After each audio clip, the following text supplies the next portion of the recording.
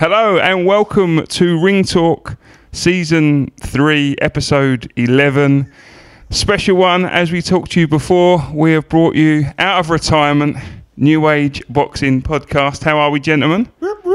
It's a one-off. Never really been away. We're still around. We're just, like Fleetwood Mac, we're just exploring solo projects at the moment. Going our own separate ways. Exploring. Yeah. Andy having a baby. Terry having a world-class podcast of his own. The number one. And I just hang around. You're with the big boys now, Martin. Am I? Yeah, you've outgrown all of us. Have I? You got that? I don't even know I'm here. The appearance fee alone was enough, but what was it we agreed on, 2K? So as we said to you before, we brought you the one-off, which probably won't be a one-off. I'm guessing this will be a fairly regular because I just think it's going to happen that way. We're going to review, as we'd normally do on RingTalk, the week's events and preview the upcoming, and we'll throw it open to questions later on that Mr. White is going to read out, and that's probably when the shit's going to hit the fan. But until then, that's also the only thing Andy knows about boxing. That'll be the extent of my input. Yeah. His usual role is to present the stuff, so you've literally made him redundant, Kev. I know, well, I've sat him down this end with me, but it still brought me in. To be fair to Andy, I do like his no idea suggestions and ideas towards boxing. Sometimes Andy's like, put a kangaroo in the ring. You're fucking mad. Did you just say you like his no idea suggestions? Yeah, it's like he has no idea what he's talking about, but he'll give suggestions that sometimes, like, I'll say batshit crazy, it can be good. Yeah. But hold on, we're not that far off having a kangaroo in the ring. Funny you should mention that, coming in March. So Steve, this weekend, Boxmania 3 at York Hall, was set to be an amazing card. It fell apart a little bit. It was still a good show. Obviously, the main event, Joshua Ejekpovi versus Kingsley Egbenike, didn't go Josh's way. But what was your overview of the whole fight and the card itself? The fight itself didn't ever take off. It probably wasn't a fight you'd like to see again. But the styles didn't mix, and the right man won. And that was it, really. Kingsley Egbenike deserved to win. I scored it the same as the refs did, 97-93. And that's really about all I can say about it. Martin, you was there as a New Age Boxing representative. What was your view of the fight? Sounds good.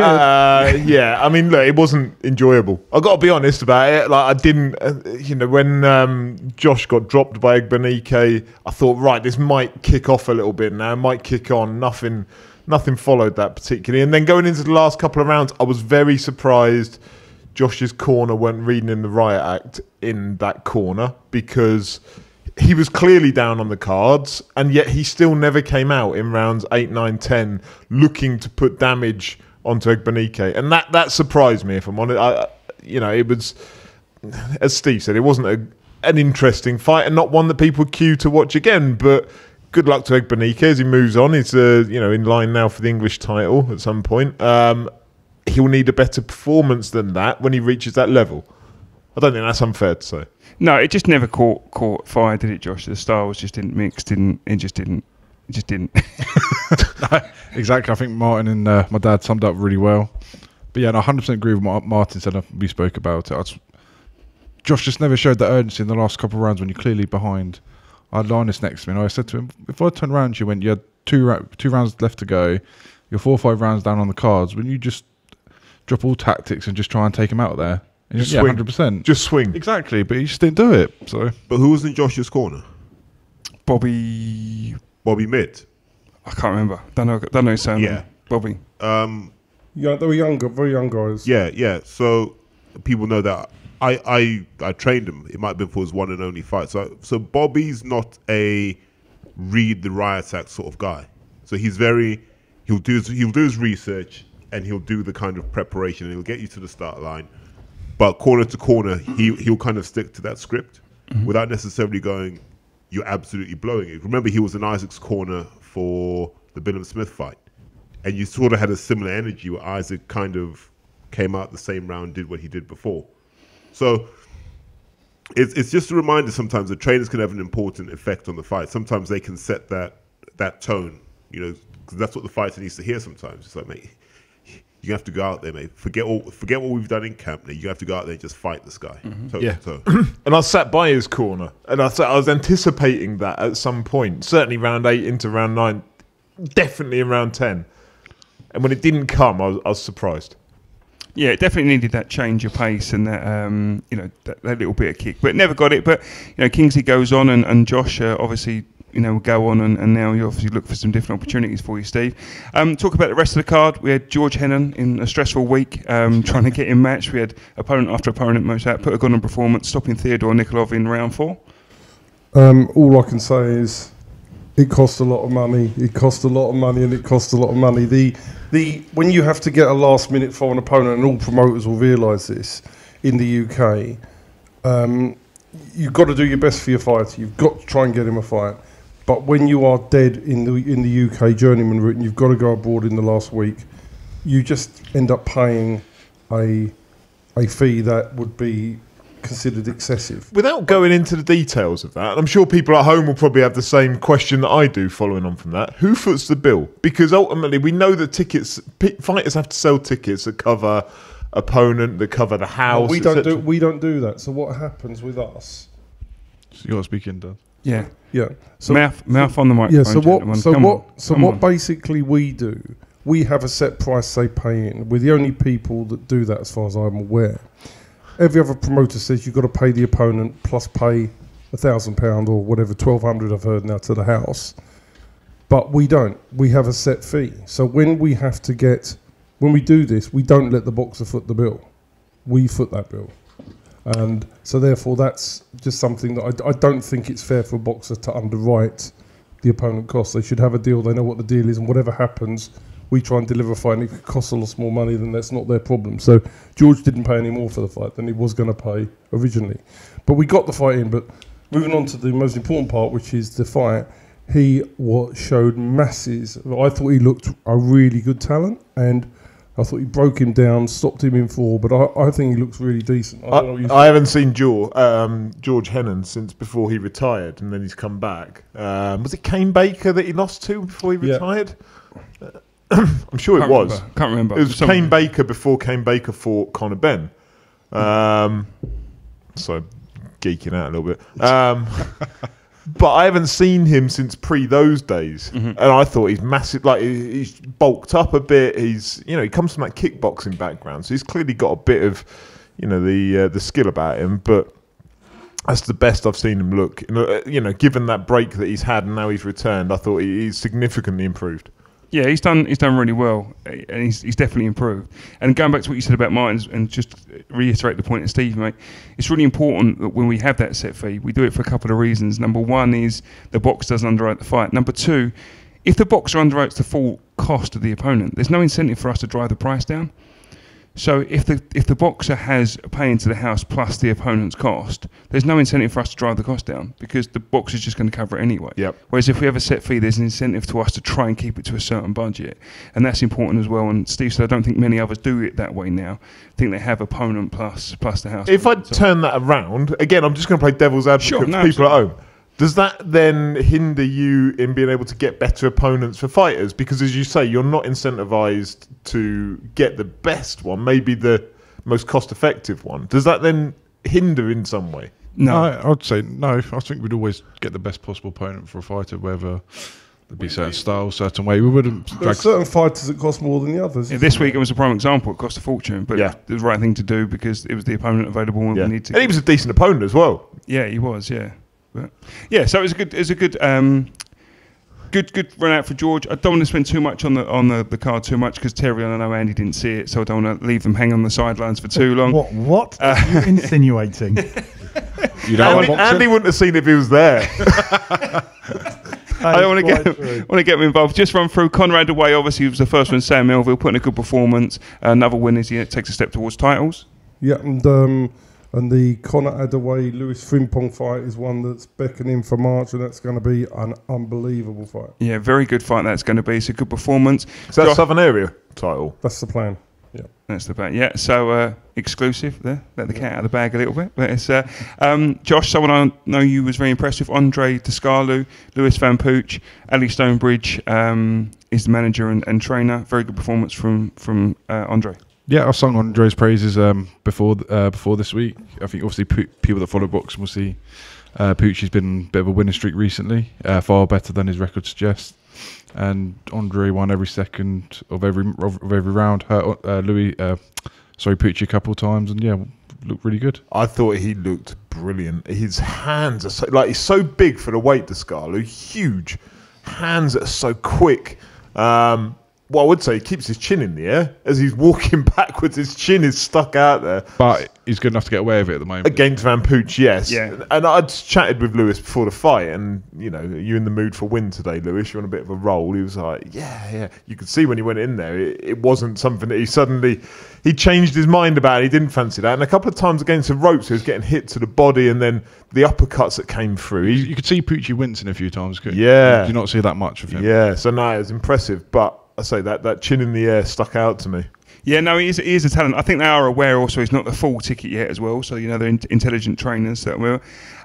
Courtney Frimpong versus Lee Hallett.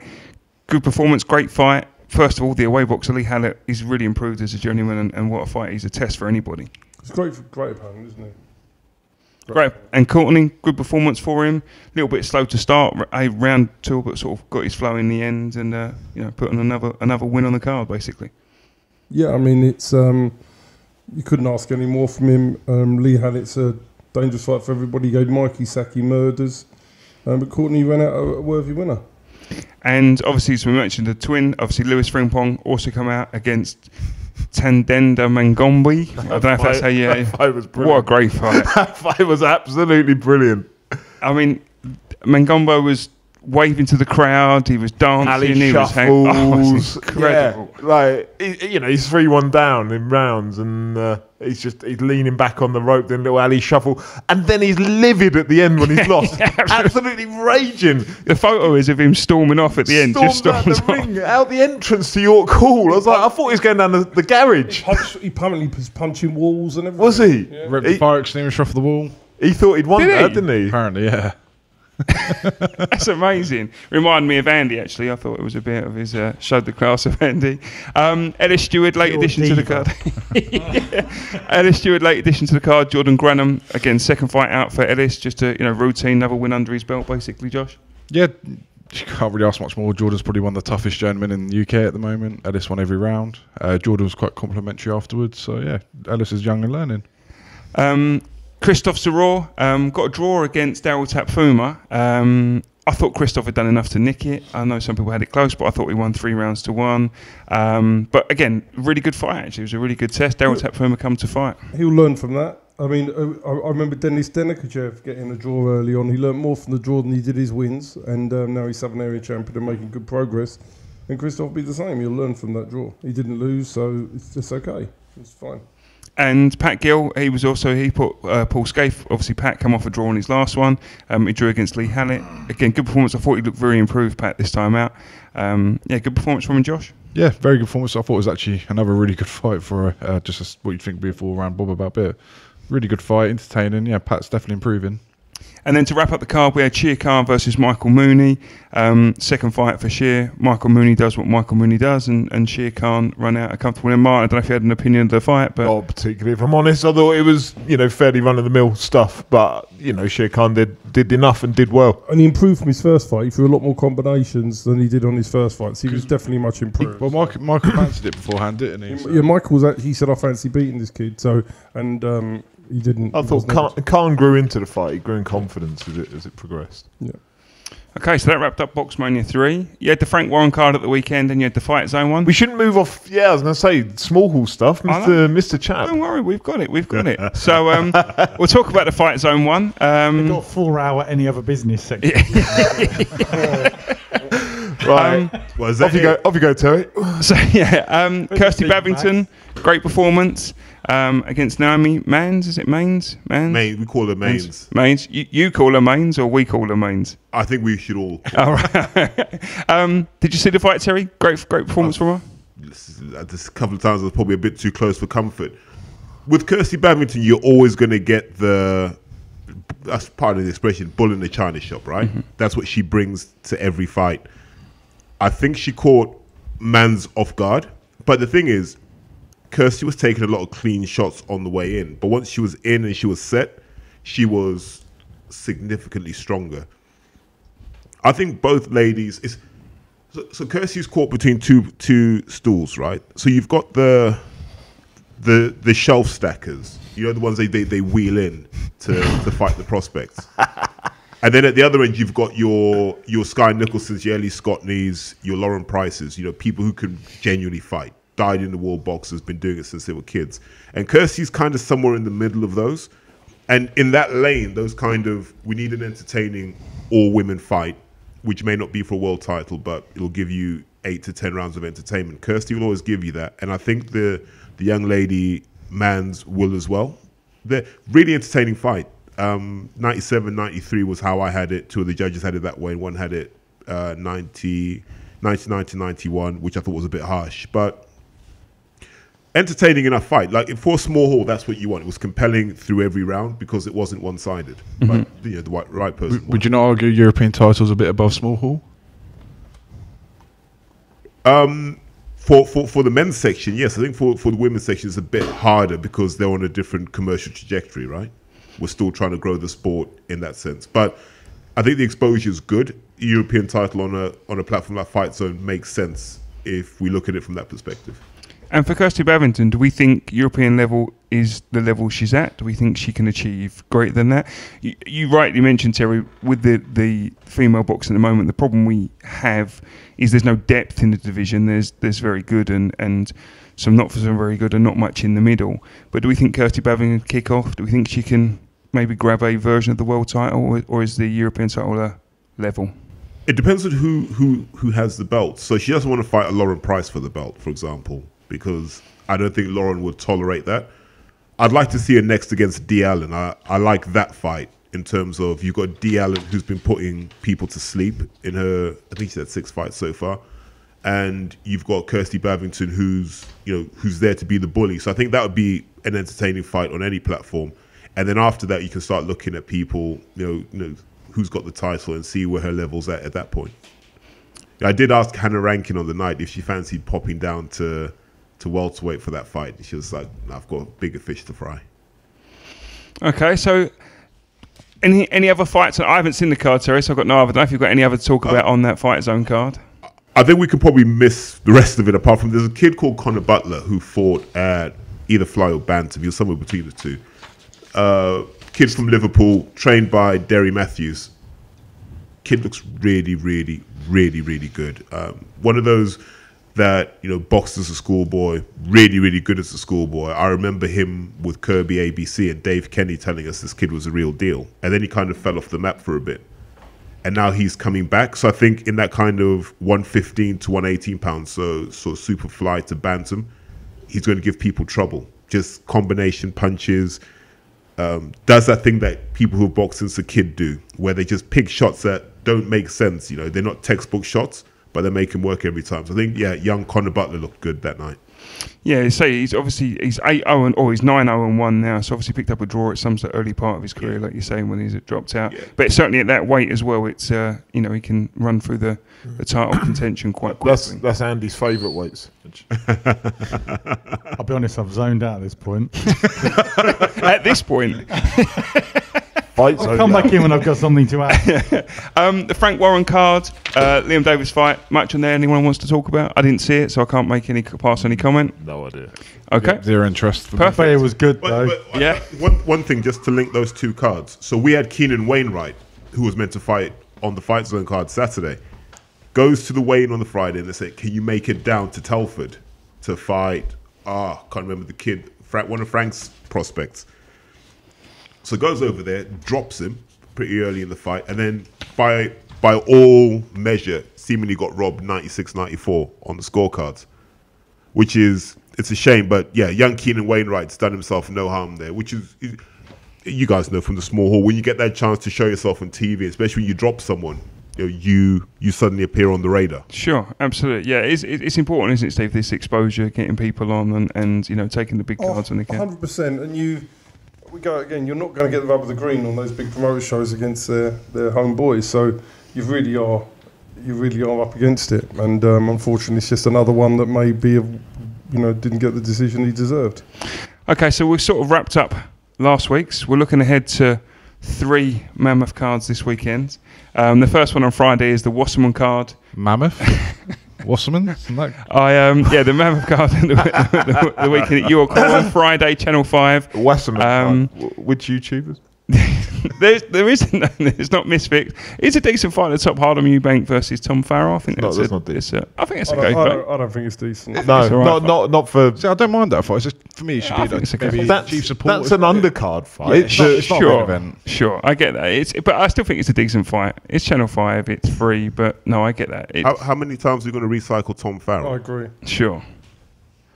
After the O'Hara Davis beating, we found what his level was, and you might have to have the same conversation you have with Hollywood Josh around these. I think there's some people that we should have boxing evolution, right? We should be quite Darwinian, and some people should just fall off the edge. Yeah, but a few losses shouldn't make that much difference. He's at okay at level, probably area, maybe English level at tops. No, I don't even think he's that. He's got some half decent wins on his record from memory. I'd have to look up exactly. Yeah. He's fighting? Tom Farrell's fighting? Harlem Eubank. Do you honestly think, Tom Farrell, that we would, that our super lightweights wouldn't? Probably some of them would beat Tom Farrell. I think they would. Yeah, but that's what I'm saying. That's his level. But he's not the level because I think he loses at that level. Yeah. But he beats someone, he probably loses someone. Which is, I think that almost proves the point, is that some of yours maybe would, some maybe wouldn't. That is not a headline fight on Channel 5. 100%. Irrespective whether they win or lose, if you're debating whether they beat Tom Farrell should not be headlining a Channel 5 show on a Friday night. I completely agree. The point I was making is there are some boxers that are at those levels. There's no shame in it. If they want to go around the boxing circuit at that level, there's no shame. And Tom Farrell will give somebody a run around on undercard. So, example, right? We mentioned Jordan Granham earlier. You can watch Jordan Granham and you can sit and go, oh, he could do whatever he wants at this level, and he could move up a couple of levels and be competitive. So you're never going to give him a hard time because he's he's well within his capabilities. But with Tom Farrell, he's been here, fellow, been here, and let a young kid come through. Let someone else come through. We can't keep going, oh well, he's from Liverpool. People from Liverpool will watch because it's Tom Farrell. It's like, oh geez, can we stop? But then it's the Adam Booth effect, isn't it? Adam Booth is very, very, very selective on opponents. He always has been. So you're not going to get him. That's the way he operates. The hoax. What do you mean, Terry? Just in general, the hoax. I really like Adam Booth. I'm decent friends with him as well. He's all right. I like Adam. So I'm not. I try not to comment on how people are as people because I don't know them like that. Sure. But for where his reputation is. Yeah. Was that a New Year's resolution? But you started in October. 2023. No. But for where his reputation is and what he's been delivering for the last few years, there's a massive gap. There are others who've delivered more without being as heralded as he is. Don't you think trainers go through cycles, though? Don't you think it's very rare a trainer stays top champion after champion year after year after year after year? There's only a few. Joe G has faster cycles than Adam Booth, though. Has what, sorry? Faster cycles. So Joe will have a load of people win stuff, and then they kind of get found out and they retire and so forth. And then Joe comes back again. Whereas with Adam, just the feedback you get from people in the gym is, number one, he's rarely there to train. He'll only train someone like a Mick Conlon because that's like pet project. And then just some of the other stuff outside of it as well, where you think you're getting the full Adam Booth treatment, and then some of those exercises, people who know physiology are like, these feel pretty dangerous. How many people have come out of Adam Booth's situation and said, got really bad back? He blocked me on Twitter as well. Which doesn't narrow down. Most people professional boxing block 70% of Twitter's blocked you. Yeah. Elon Musk's even talking about you. You've had so many, but you're on his radar. That's what's it. Me and Donald Trump back in. Donald's back on. Yeah, me and Yang. Donald's back on. So Liam Williams also on the card as well. Yeah, again, not much depth in the card really, but besides that, it's good to see. They should have on paid Channel whatever money it took, and I don't know what money that would be, to get Liam Williams against Linus Udofia headlining this card Friday night, and then have Tom Farrell versus Harlem Eubank as the main support. Whatever money, I'm not saying £5 million, but whatever reasonable figure would have got Liam Williams and Linus Udofia into the ring on Friday night. No, we were offered that fight, and I know. it wasn't. It wasn't. It was just not. It was nowhere near. Nowhere near enough money. Nowhere near. So that was one of the things towards the end before, which I know we were going to do a question before their contracts expired, and we weren't going to do that fight where what we knew was going on. We knew that Wasserman's was signing Liam Williams, so it wasn't Linus going to be. It wasn't the protege here. This was we're going to sell. They were going to move Liam on, and or if Liam won, they weren't. Well, no, they were going to take the winner on. But really, it wasn't about Linus. It was about making the Liam Williams fight. Now we would have took that fight, but it had to be for the right money.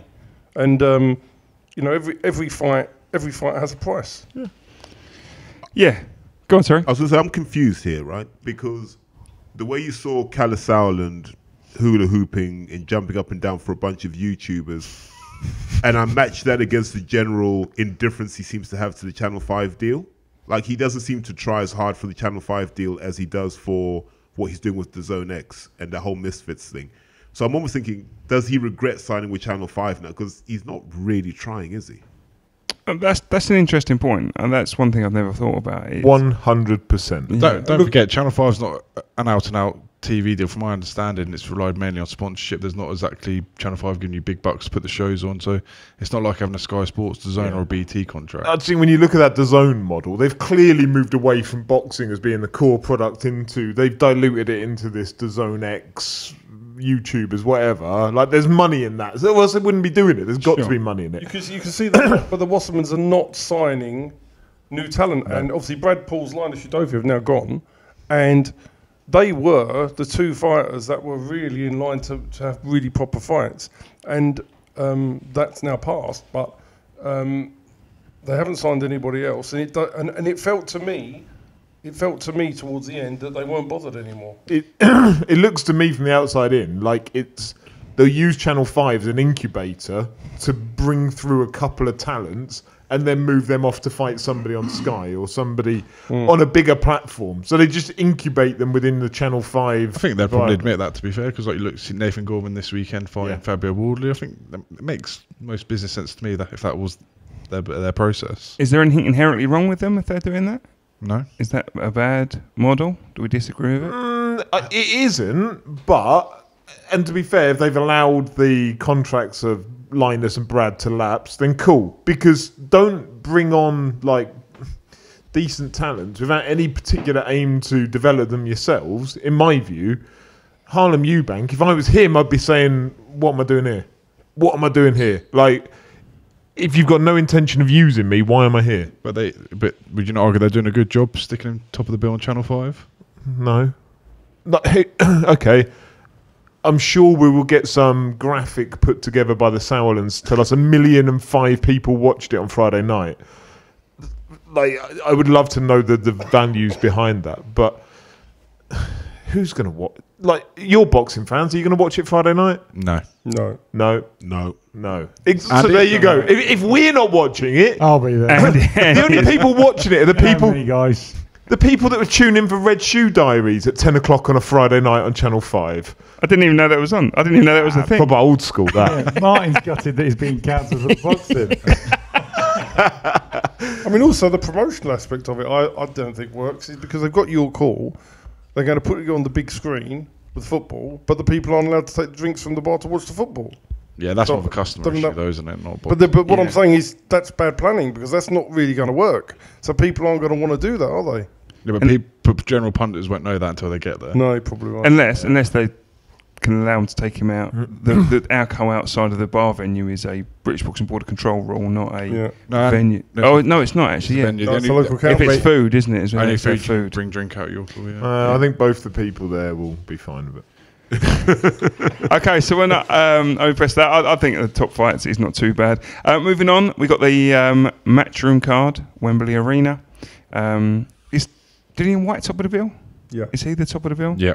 Jermaine Franklin, what do we think of that fight? Andy, as our resident casual, Dillian White does appeal to the casuals. Well, let me tell you this. Do you know who Dillian White is, Let me first of tell all? you this, Kev. Yeah. He is the first name I recognise you've spoken about tonight. We've done everyone. Dillian White is all right. However, Is he? He's also on top of the pile of all the other names you've mentioned. Another boxer I won't be watching this weekend. That's because you'll be tuning into BT, though. No interest, Andy. Dillian White doesn't bring your casual head in. No, like, for me, Dillian White proved a long time ago that he was never going to be a top-class heavyweight. He was sort of firmly planting himself, and I know how much people loved me always relating it to football, but it was like he firmly planted himself into Champions League. He's like the Fulham of boxers. Sometimes he'll go up to the Premier League and fight some top heavyweights. Then he'll get beaten and he'll go, right, relegated back to the Championship. That is a really good clip to put out. Dillian White equals Fulham Football Club. Wow. Well, you know, Norwich, whatever. And one of those teams that sort of go... That didn't make it any better. I made it worse. Oh, Fulham. Oh, yeah, Norwich there. Well, you know, there's Watford. There's plenty of teams I could say, but it's just I'd be lying. Like, ultimately, for me, from a, you know, admittedly seriously casual perspective, there's about, I don't know, 5 heavyweights off the top of my head that I think that I'd be interested in watching. I don't even know if there's that many, but Give us the 5. Dillian White's only ever going to be an opponent to one of those. Wilder, Joshua, Fury, Usyk. Lewis. Dillian White. What did you say? Lennox Lewis. David Hay. What? Joyce, for about God's it, though. sake. Joyce. Absolutely not. Oh no, actually, I would be interested in watching Joe Joyce. And Really? But the curious thing with Joe Joyce is what I don't understand is this narrative that seems to be spun like everyone's sort of, they seem to be on board with this, like, here comes the new generation just before he retires, because he's about the same age as the other boxers. He's older than the rest. Yeah. So you think to yourself, why is no one calling them out on that? I don't really get that. Like, 'cause at one point we're just going to have a cliff drop of all these decent fighters, and then you're going to have And then that's it. You're done with boxing at that a point. big. It's going to be like a big slice off the end of it, and you're going to go, "Oh, okay, what's going on here?" And I think that recalls back to the lack of investment in boxing for me. But anyway, Dillian White. That is a point. Just to digress, there is potentially a lack of box office stars coming through in the sport. Would you agree? 100%. When you're telling me that Adam Azim has signed this long-term Sky contract, part of which is him being a box office star, a 3-year contract. Azim is miles off of that level. Miles. He's fighting Ryland Charlton this weekend? Sunday. I'm not saying that he hasn't got the potential to do that. I'm just saying that right now, someone fighting Ryland Charlton should not be in a conversation of being a box office star in the future. So if that's the best that Sky can start to build up and sell as being the next generation, they've got a 5-year gap between reality and where they want to be.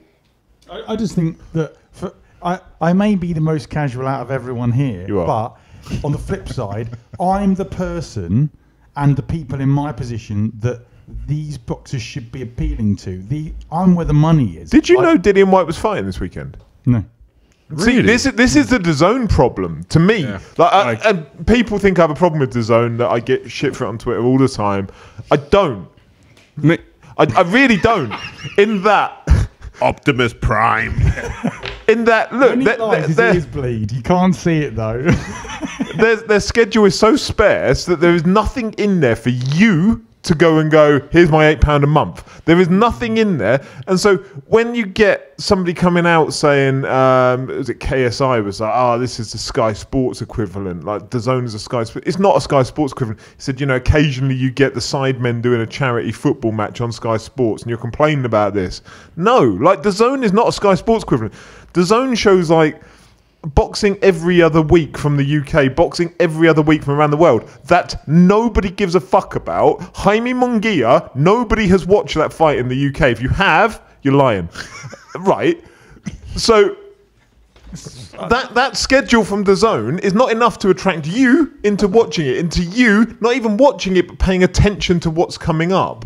So therefore you lose that casual interest in a Dillian White. If he was on Sky Sports back in the prime Hearn days, you'd have known he was fighting this weekend. Do you know what I think it is? Do you know what I think they've miscalculated is the power of Sky Sports News. 100%. And the power of football. Yeah. Sky Sports News is huge. isn't it? Whack it on an advert just before half time. Dillian White's fighting this weekend. You'd know about it. You don't know about it. This comes a bit to sort of zoom out a little bit. This comes back for me is that boxing is so fractured and everyone's out for themselves to such a degree that someone like Ellie Hearn was willing to get a shotgun to his own foot and go, right, off I go, boom.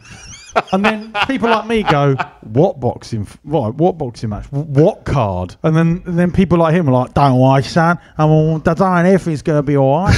And just like, my experience of boxing is nothing like it was 5 years ago. And I'm not saying that they were the good old days by any means, but I don't have an interest anymore because I'm like, what is going on? Every single person's got this. Like, oh, don't worry, we've got a show. Who's on it? Who's on it again? Some bloke. Pete Johnson. Who's that? He's good though. He's got a 5-year contract with us. But I don't know who he is. Doesn't matter. That's the thing. Or I've wheeled out this bloke that you know his name. Oh, who's he fighting? Pete You've Johnson changed again. since you've been drinking them pumpkin lattes. It just frustrates me that, like, I was never a born and bred boxing fan, right? But, you know, we started the podcast and I got drawn into it through the passion of these two guys and just talking about it through. And yeah, I got drawn into it. But I soon got spat out the other end when it was building, 2017, and we're building. I remember Terry saying to me, you're not going to see the big fights. Joshua Wilder, that was a prime example. Yeah, until you're not going to see it until 2020. You're not going to see 2021, 2022. Joshua Wilder, boing, didn't happen. And then eventually Fury happened with Wilder, and that carried the narrative for a few years. And then it all just got kind of spout again, and then now it's so fractured that there's the handful of boxers that I even care about. And most of them are in the heavyweight division. And when they go, I'm not even sure how I enjoy boxing. But the fact that you've lost the interest in someone like a White, for instance, means that you lose the interest in all those who are on his undercard as well. So you lose that ability to build the next generation because you've lost the exposure of the very top highlight level. But let's really think about this. Nah, it's just about shit. Dillian's gone from Wembley to the Wembley Arena. Just imagine he's a completely different changing room, right? Imagine you're just going to show up to the same place and you got to go into the little bit. To be fair, it wasn't him that was selling out Wembley, the stadium. It was Fury, wasn't it? He's never been a stadium fighter. Groves did that against Christopher Rabrasse, didn't he? He fought at Wembley Arena after he fought Froch. But do you remember when he was saying, I'm half of this fight. You need to treat me accordingly. Yeah, he's delusional. Like, I'm half of this fight. You know, you can't just treat me like I'm just another opponent. It's like, well, you kind of can. That's how this game works. That's what happens when you win a purse bid. So, Dillian White, we think obviously just a routine win. Do we think? I don't know anything about Frank. It looks good on paper, but yeah. 21 I know. American. I think 14 KOs. They keep selling him on having an uppercut. So He's going to get cooked. Dillian will deal with this one. But if he punches a little bit, Dillian's quite vulnerable, isn't Well, he? it's true. Like, I think that's almost what sells it, is that Dillian... It always brings excitement, yeah. At the end of the day, he got knocked out by a pensioner and Alexander Povetkin, didn't he? So, But he's changed trainer. Do you think that makes any difference? And I get criticised for calling Fuller. No, I'll tell you what, I feel sorry for Outrageous. Xavier. In all of this, I feel sorry for Xavier Miller. Because Xavier Miller comes in, he gets brought in, and they talk him up. Quite right. He's a young trainer and he's learning his trade. I'm like, okay. Because I like Xavier. The times I've met him, he's been a good guy. And then at every juncture, they just bring someone else in, don't they? And if I'm Xavier, I'm like, what have they got that I haven't got? Do you think he was right to get rid of Mark Tibbs then? Because that's who you do. Should never have gone there in the first place. if you were going to make a big change from the Miguel setup, which is what he did, and he was quite right to do that, he should have had the foresight, and Dillion's a smart man. I would have just gone with a Buddy McGirt, for example. I would have gone straight there and said, let me just get the best that I can get. I'm still of the view... So do you think Xavier's not the best he could have got then? So two options, right? You either back Xavier's talent and say, I've got an uncut diamond here, or you go, I'm going with what's good out the box, as in Buddy McGirt. What he did with Mark is he had someone who's been grandfathered into coaching because of who his old man was. Let's not pretend otherwise. Mark hasn't got an illustrious career of coaching amateurs. He's Jimmy Tibbs' son. He's got enough money for a gym. Therefore, he's a trainer. And that's not a bad thing, by the way. Mark's a lovely man, and he knows his boxing. But there aren't many case studies in Mark Tibbs' career that would say, right, that's your first port of call. Okay, so do you think Xavier Miller was the right choice, or do you think he could have got better? Because you said to him, you said, do you go with the uncut diamond and Xavier Miller? It was with Xavier for, 3 fights? Yeah. So do you think that was right? Do you give him more fights, or do you think you should have gone to Buddy McGirt beforehand? Because you said, obviously, I would have gone Buddy McGirt and got the best. So okay, yeah. So I would have gone one or the other, but I wouldn't have gone from Xavier to Buddy, if that makes sense. That's the journey that doesn't make sense to me. It's like, just aim for the top. If you really think you're an elite fighter and you want to put yourself in that position, put yourself in that position. If you want to say, actually, I need someone who's going to make me the fighter I want to be, and I think Xavier can do that, then you got to ride that for as far and as long as you can. And his career management at this point feels a bit messy, like Joshua has, right? Like Joshua's gone from panic move to panic move. It's McCracken, it's Angel, it's Robert Garcia, they talk about Roy Jones next. I was banging my head against the wall going, what the hell? And it's this thing of, maybe I'm just old school, man. Pick a good trainer when you start and stick with him. Like, it's the easiest path to success. It's tried and it's tested. Yeah, I think Xavier's a good trainer as well. So, but it's it's interesting to see that. But so we'll see where Dillian ends up. Another fight on the card, which is a good one: Fabio Wardley versus Nathan Gorham. What do we think about that fight? Steve's a Fabio fan, isn't you? Mm-hmm. I rate him. I think he's got, considering where he came from, I think he beats Nathan Gorman.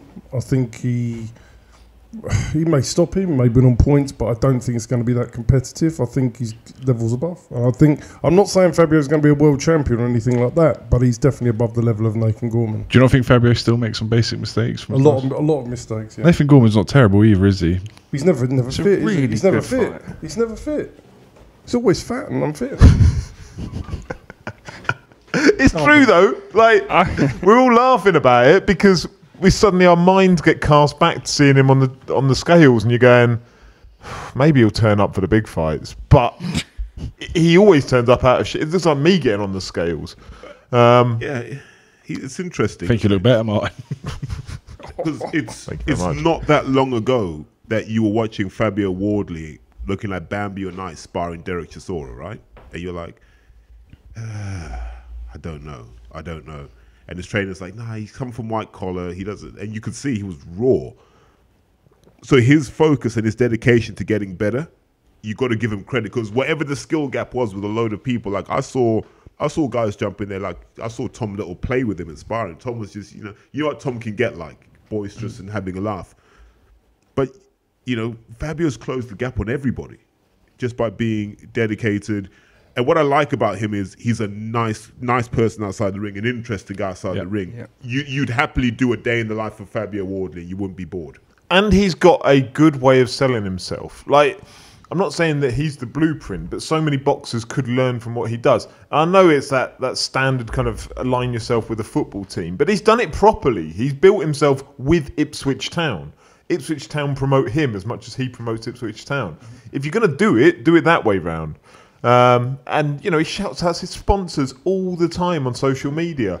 Boxers out there that don't shout out their sponsors, or just put out their sponsor's name, as if I'm going to go and Google them, like as if I could be bothered to look up your sponsors. You tell me who they are. Don't expect me to go and look up who your sponsors are. Fabio does that. He tells you who they are. Brilliant. And he stayed with the same trainer.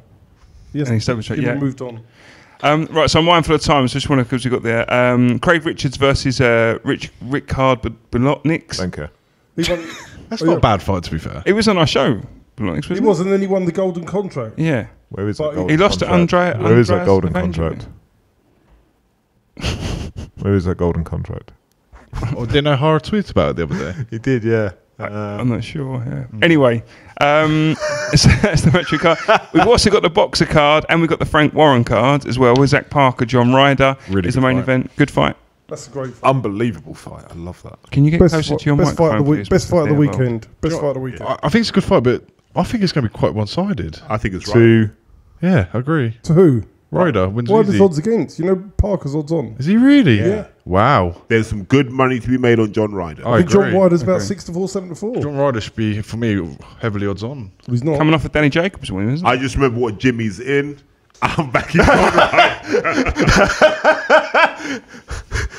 That's a good Top, fight. top talent in that. there, gym. there are some questions that Terry's raised personally to me before, you know. So yeah, that's a really good fight. Hamza Shiraz versus River Wilson Bent. Any interest in that? Yes, I do. Okay. I like River Wilson Ben. I think he's all right. I That's don't for the- rate Hamza Shiraz as much as BT rate Hamza Shiraz. Bradley But Ski showed his Will- levels. Wilson Yeah. That's Bent's coming up, promotion, though, he's isn't coming up from. He's coming up from super welter to mid. Sorry, he's coming up from. Super welter to middle. So he's coming up a weight, isn't he? He's been up at middle for a little while. No, he's only one fight. One just. Oh, okay, yeah. Before the second to last fight, he got beat by Tyler Denny at super welter. Oh, sorry, I thought you were about Hamza. No, not. Yeah, yeah. Hamza. So no, I don't. I think Hamza's all right, but Bradley Skeet made him look foolish. Yep. And so he's moved I up in forgot weight. that.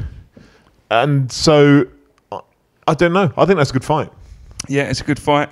Another top talent, Dennis McCann, very good prospect. He fights Joe Ham for the Commonwealth Super Bantam fight. Any interest in that, gentlemen? Andy, I won't ask you. I Yeah. thought Joe Ham had Thank you. retired. I've got to be honest.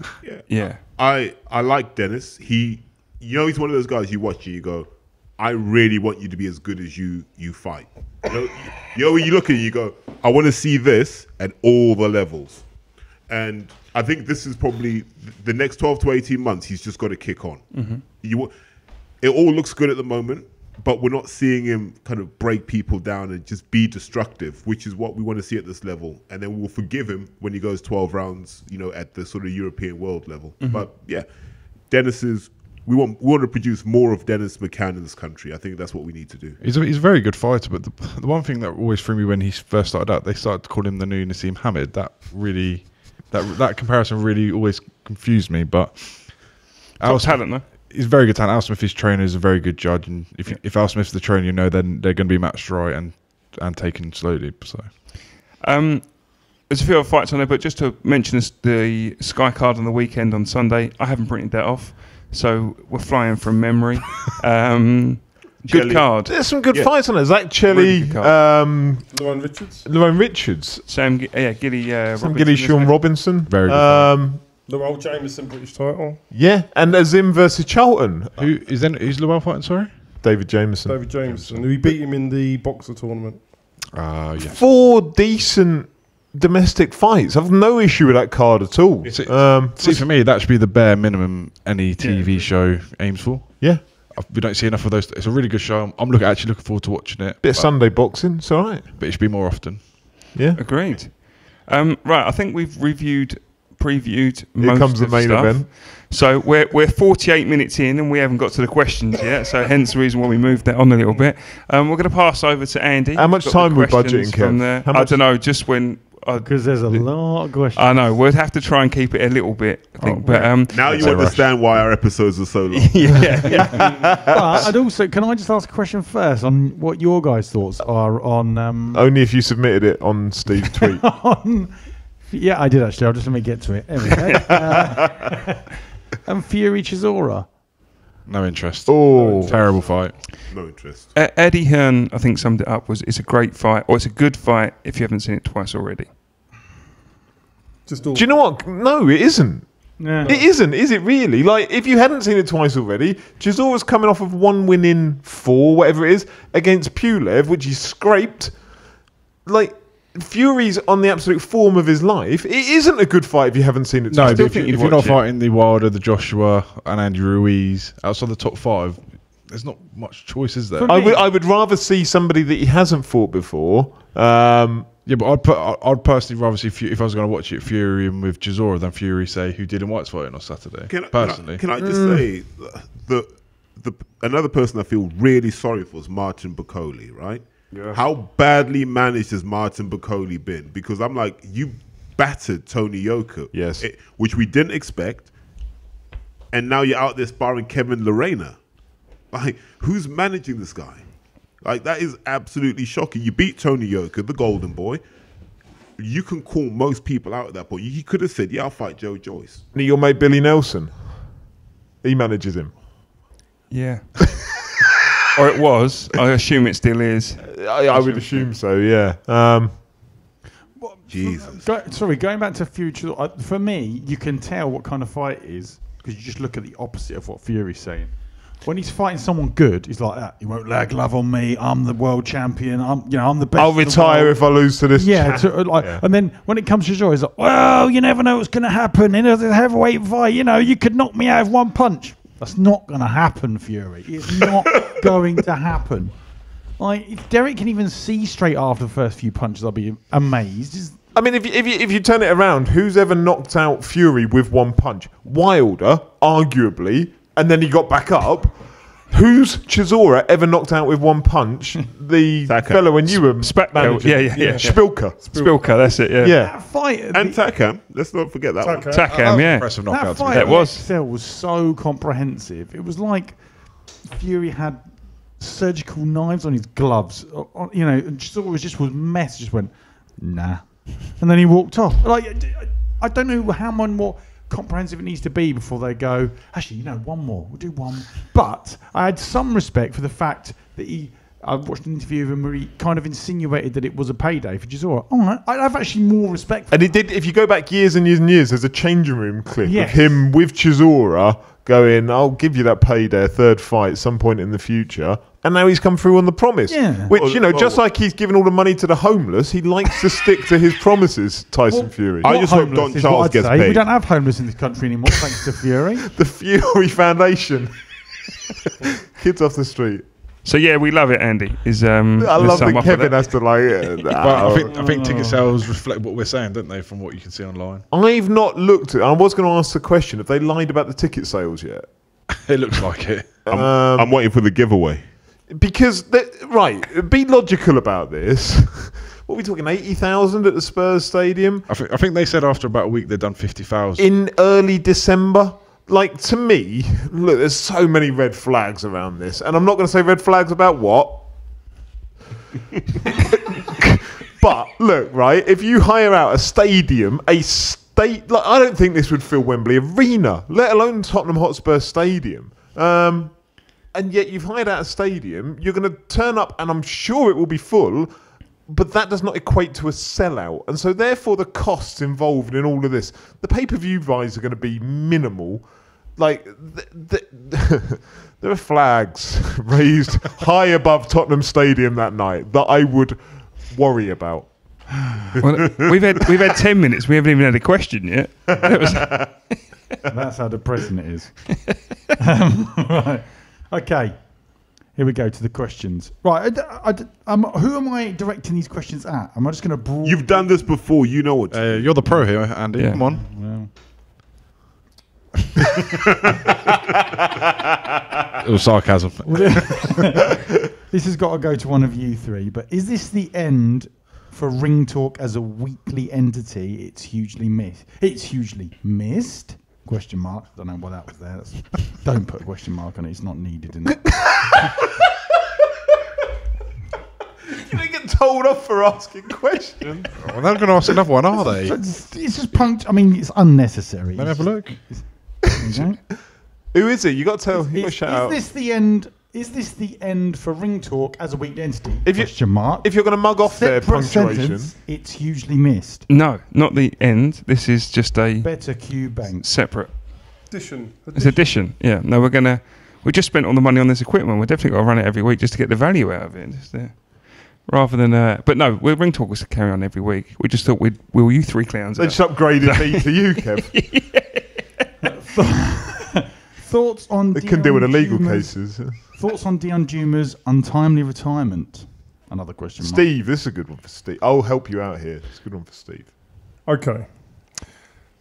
Right, okay. So I'll just give you the Dion Juma story. So Dion Juma finishes with the Sauerlands. Nobody wanted him, and I was called in to build his career up. So I did. We built it up. We won Southern Area English, got him to British mandatory position. So he's now mandatory for the British title. So that was done. The mandatory for the British title was done under my watch. So we'd done that. So 3-year contract's up. Yeah, I'm renewing. Then he rings me up and says, no, I've changed my mind, I'm not. No problem, you're gone. He then has one fight at, I think it was a nightclub. And then he fought Riakporhe for the British title, which was totally the wrong fight for somebody that is susceptible to big punches. So I would have avoided that and waited for a better option, but there we go. And he got beat. And then he retires. And that's it. So what are my thoughts? My thoughts are he probably should say thank you to me for all the work I did for him, but we won't get that. But there we go. Go there. Let's move on.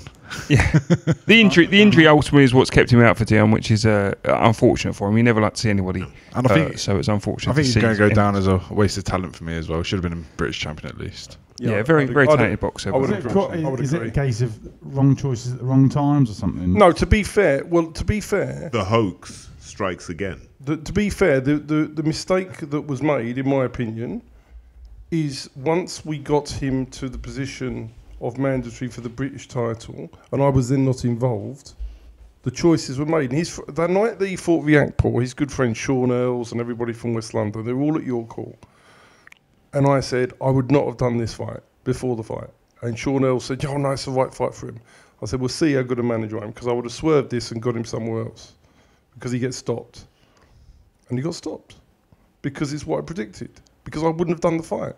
So I think if he had renewed with me, because I'd done such a great job for him, we would have navigated him in a direction where his defining fight, he may have won rather than lost.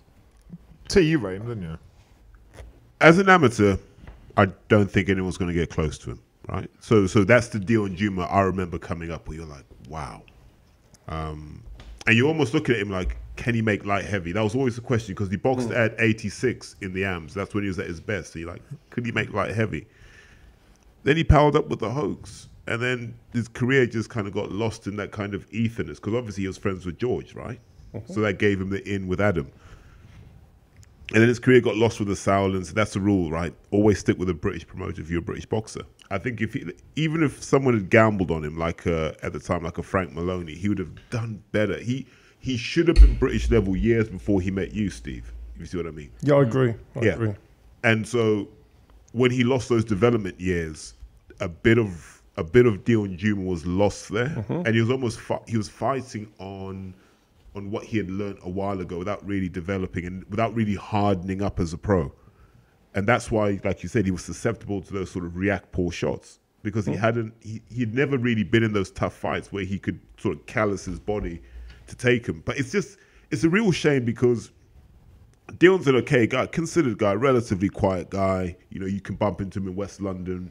Nice guy, can talk about most things. But like Josh said, we never saw a peak Dion Juma. And that's a tragedy. Agree. Probably a bit of a quicker one. 3 of Steve's current promotional stable he thinks have a British title in them, and how soon?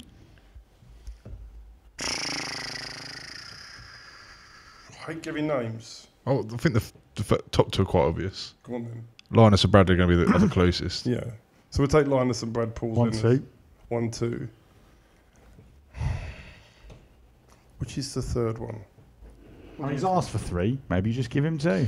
I mean, there's no one there you'd consider at the moment. We got so There's many. so many that There's so in many that potential one future. southern areas are going up to English, and it's really hard to say which one's going to. We mentioned George Hennand earlier today.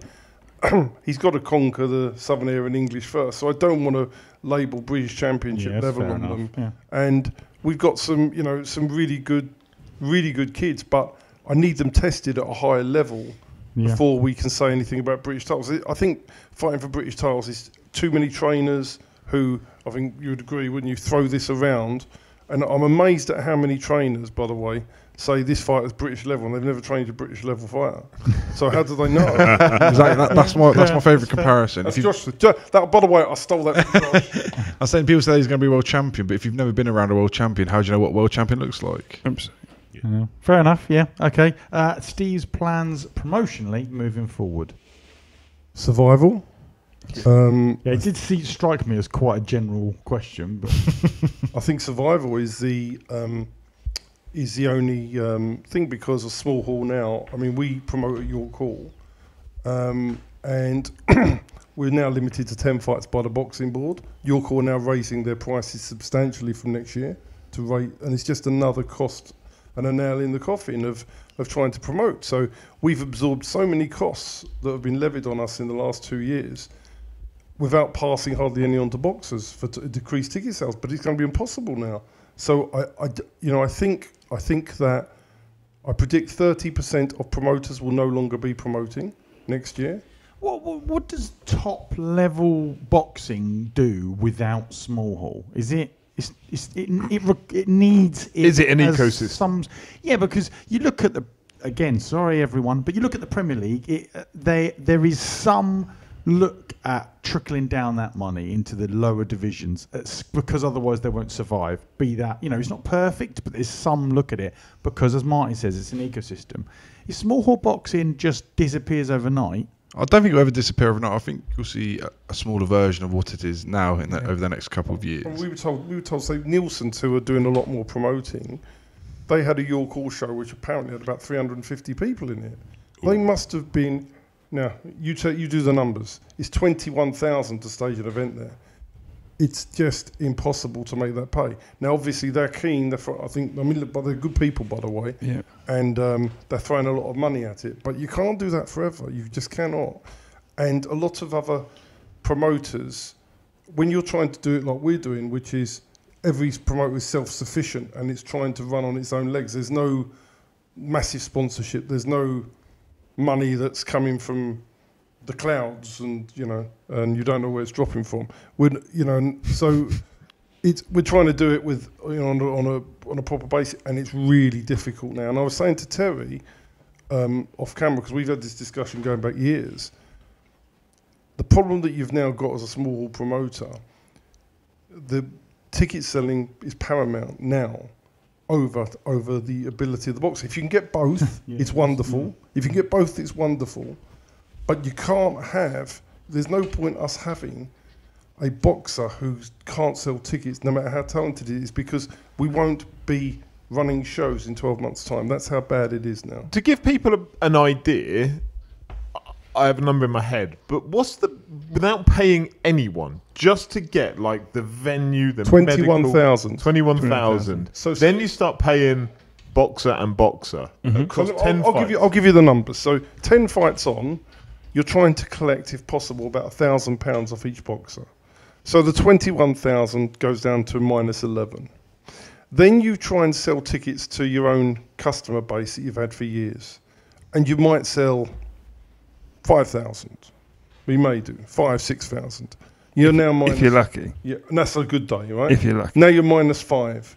You then are dependent on the boxers selling more than their quantity. In other words, going into once they hit a certain level, they go a 50-50 split with the promoter.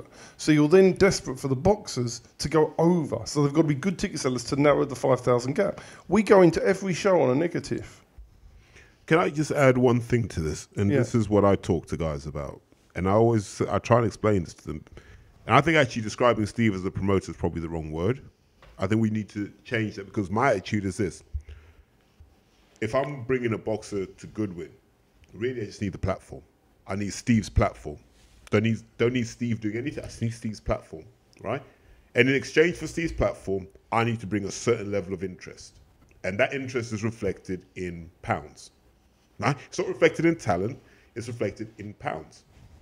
And so if I show up at Steve's door to get signed and I haven't put in 2 or 3 years of real graft, shaking hands, kissing babies, being at amateur shows, saying, look, come and see me when I turn pro. Like, I'll tell you who does that well, a young kid called Jordan Flynn. Like, if you ever see him on Instagram live, look how many people are watching him live, talking to his mates. And it's like 700-800 people, which is insane. And so he does it really well. And I mean, he gets his brothers out locally selling tickets. So I like what Jordan Flynn's doing. But a lot of guys are like, I'm talented. Steve should be honored that I'm on his show. I'm like, shut up. That's a platform, right? You bring 120, 130 tickets to Steve, right? Steve's job is then to take you and go, look, I got this kid on my show. He's this, he's that. And Steve does the stuff in the background. But it's just a platform. Goodwin Boxing is a platform for young guys to come on, do their thing and go out. Like for me, the best case scenario would be a kid comes up to Steve and goes, look, I reckon I could do 300 tickets for every fight. How quickly can you get me to area level? And then Steve goes, 5 fights. Okay, cool. I'm going to deliver that for 5 fights. Even if I left you after then, you're happy because you're like, no, he did what he said he was going to do, right? That's how business should be. And a lot of these guys are going there going, Steve should build me up. And I'm like, no, he shouldn't. Mm-hmm. Steve should build Steve up. Steve, what we're trying to do, though, we are trying to. What we do is you're bang on right, but we are trying to get the fighters off our shows. Because if a fighter comes to me and he's got 300 tickets and that's what he sells, I'm going to be able to get him off our shows and onto a TV platform. So that's what we're going to be able to move him. I consider myself a manager that has to do these shows to give them a platform. But the idea is as soon as we possibly can, if they're delivering, move them on. But it's almost like the next tier down to what we were discussing of the Sauerlands earlier. If the Sauerlands incubate them on Channel 5 and then move them on to Sky Sports, to Zone, wherever it may be. But they're selling them off in the away corner, though. Yeah, you want to get them a proper contract in the home corner. Yeah. So let me provide a live example. Kid that I trained from the start, Courtney Bennett, turns pro December 9th on the Alfie Warren show. He went to Sky initially, and Sky were like, okay, cool. But what he wanted to do in his own head, he said, I just want to show what I can actually sell.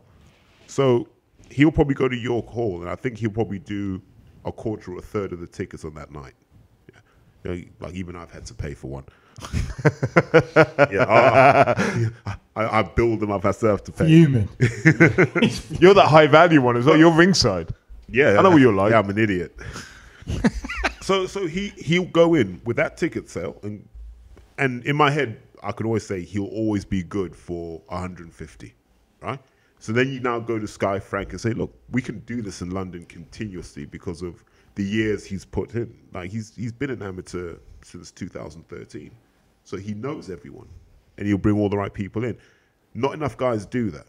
They go to the gym, they sleep. They just waste all their hours on PlayStations and whatnot. They're not even on Twitch promoting themselves. You know, they don't do anything to drive value. So I can understand why Steve's annoyed. And I've been saying that for years where you know, I come to a Goodwin show, and I'm like, these bastards don't appreciate what he's giving them right now, and they're not grafting for it. And I get angry at that. Because they've got an opportunity to change their lives. Do you know but this is goes back to tie what I was saying together before. If small hall boxing is relying on essentially goodwill at this point, like friends and family, and like if you come and it sounds to me like you come out of a small hall event, you're like that, and 50 quid for me, yes, like that. How long is that sustainable? And if boxing is an ecosystem, that's not going to last forever because there might be people like you that have the heart in boxing, but that's not going to last forever. And eventually, there's not going to be new blood coming into it because what's the point? So that will eventually affect the top line of boxing, unless it's not an ecosystem. That's what I'm trying to understand. Well, there will always be some where money is not the concern. Yeah, exactly. It's going to be very hard next year. To wrap up, next year, going forward, it's going to be really difficult. You're going to see lots of promoters I love promoting shows. When Kev goes in, it's to stop something else being said. Let's move on. Shout out though, Dwayne Sinclair, man, he's always the one that sticks out in my mind. Like Dwayne used to turn up when he wasn't fighting at your shows. He would turn up with Dwayne the Hotshot Sinclair leaflets, absolutely, and go and give them. He put them on every seat around ringside. Everyone who left York Hall that night, if they hadn't heard of Dwayne Sinclair before that night, would have heard about him when they left. Absolutely. that little bit of initiative, he's a financial advisor now, isn't he? He's clearly got a mortgage broker. Mortgage broker. Sorry, Whoa, don't start on that. Totally different. Oh, my He's a word. mortgage broker. I'm in the wrong room for that. It's like calling you a blogger. Do you know what I mean? We got I embrace it. got to get our pronouns right. So he's a financial advisor. Right? He's a mortgage broker. So he's clearly got that bit about him. He's a clever bloke. He used to turn up and do that when he wasn't fighting. I always thought that was a brilliant touch. Absolutely. Shout out to him. Absolutely. That's right, Joe. Come on, Andy. Let's go. Roll on. Okay. This is from Paul Altai. Shout out to Paul. If Conor Benn had been your fighter, Steve Goodwin, when all this came out, would it have been a distance yourself from it all, or fight his corner kind of situation? He's failed 2 drug tests. However, before you start preaching, Yeah. you had Ali Adams when he failed his test. By the way, 2 but faulty And you drug worked tests. him afterwards. hold on. Ali Adams. So I'm going to give you an example. I had a boxer who failed a drug test back in the day. Ali Adams fought Audley Harrison, and he was done for steroids. And the thing was, he was done. Now, I didn't profess his innocence. I didn't say he's innocent, he's going, but I have a duty to represent him at the hearing. But he also said he was innocent to you. He said he was innocent to me, but no one knows until you go through the full hearing. But bottom line was, I wouldn't go out in public and say he's innocent, it's all contamination, it's all this, it's all that. Because if you've got steroid in your system, you've got it in your system. And they then, I was told, generally by somebody who knew him, that he had taken it and how he took it and everything else. Now, the point was, I went to UCAD, I represented him at the hearing, he got his ban, he served his ban. When he served his ban, he came back, I put him on our shows again, because I didn't fall out of him personally, but if, like something else, if somebody gets done for hitting somebody and gets put in prison for 18 months, it doesn't mean when he comes out of prison in 18 months I'm going to ignore him, but you serve your time for what you do. Now, Conor Benn needs to serve his time for what he's done. But none of us know the full facts yet. But then you can't profess innocence. This is the point. Well, But we know the facts that matter, right? But this is the reason we don't have people vouching for each other. We have drug tests. Yes, Like, exactly if that. it's a case of right, does anyone know if he's taken drugs? No, he hasn't taken any drugs. Brilliant. Why do we ever use those tests? What's the point of that? If you guys are all saying that he's clean, then that should be fine. Like, that's what we don't. We use tests. They're binary, fail or pass. And then you fail 2 of them, and then you go, oh, I don't know what those tests are about, mate. Me and all my mates know we haven't taken anything, don't we, boys? Yeah. Like, None of the promoters criticise the test when they pass. Yeah. None of them go, well, these tests don't work. Everybody's passing. It's only when they fucking fail there's an issue. That's a really great point. That's a really good point. I mean, Terry's hot on this subject, aren't you? So, Look, the rules are simple. There's stuff that you shouldn't have in your body. Yeah, and the anti-doping rules say that it's strict liability. If it's in you, you're in trouble, right? So it's on Conor to say, well, it was in me, but I don't know how it got there. But it's in you, Jesus Christ! Like, just hold your hands up and say, guys, it's in me. Let me just take because he'd have had a 6-month ban, probably backdated to the first test. He'd have been good as gold by the end of the year, but he let his ego get in the way, not realizing that his brand is already damaged. That Conor Benn brand.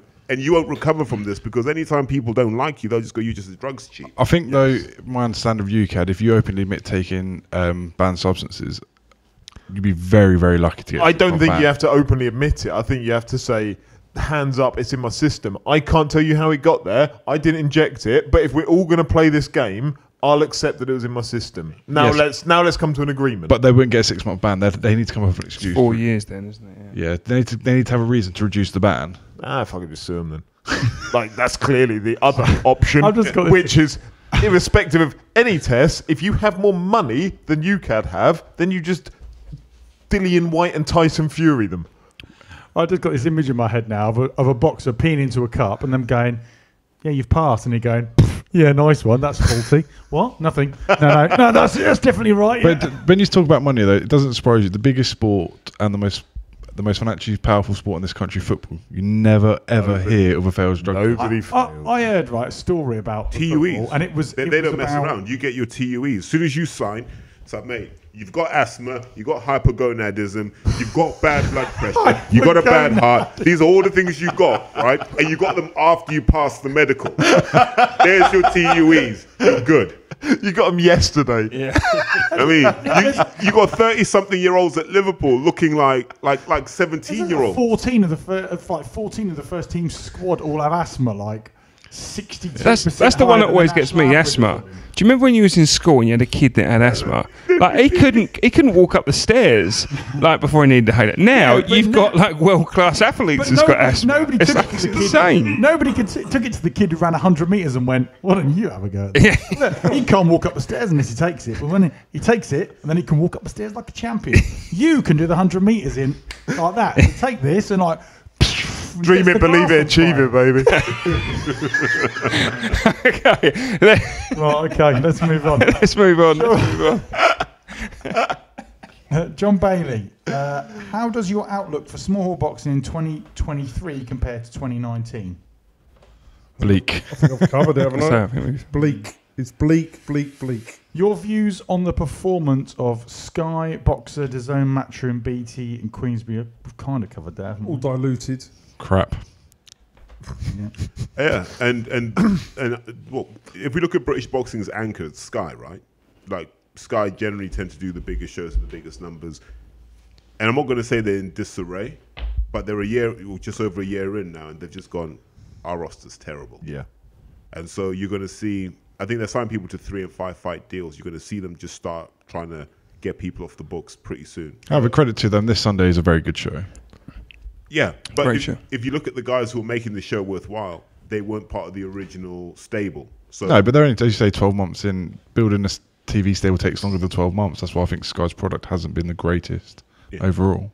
And so the challenge will then be, who do you bring on board? And I still have a feeling you're going to see brother and sister Dubois on Sky pretty soon. But what you need, though, Terry, it's all right having these names, but you've got to have the fight. So you need to have more English title fights on there. It's fights that we can watch and be excited by, because it's great to watch Caroline Dubois beat everybody up, but that's not what we want. We want to see, Sam Gilly, Sean Robinson, neither, in my opinion, are ever going to be world champions, but they're going to bring a competitive fight on Sunday. and a good support. It's going to be really good to watch on TV. Absolutely. It's a perfect fight. I said this the other day to you, Steve. We were having this conversation about, and I actually nicked the idea from Terry from years back about, I think, in my mind, you should limit the number of promoters you have in the country. And it's the same argument you made, Terry, years back about you should limit the number of professional boxers you can have in the country. In that, I think you should limit arbitrarily, don't take it as gospel, but say 5. Call it 7. I don't really care. Boxers? No. Promoters. An odd number as well. No. Right, your turn to shout this week, Pete Johnson. Because But I'm Dillian White's opponent in a couple of weeks. 5 is all that Andy can handle.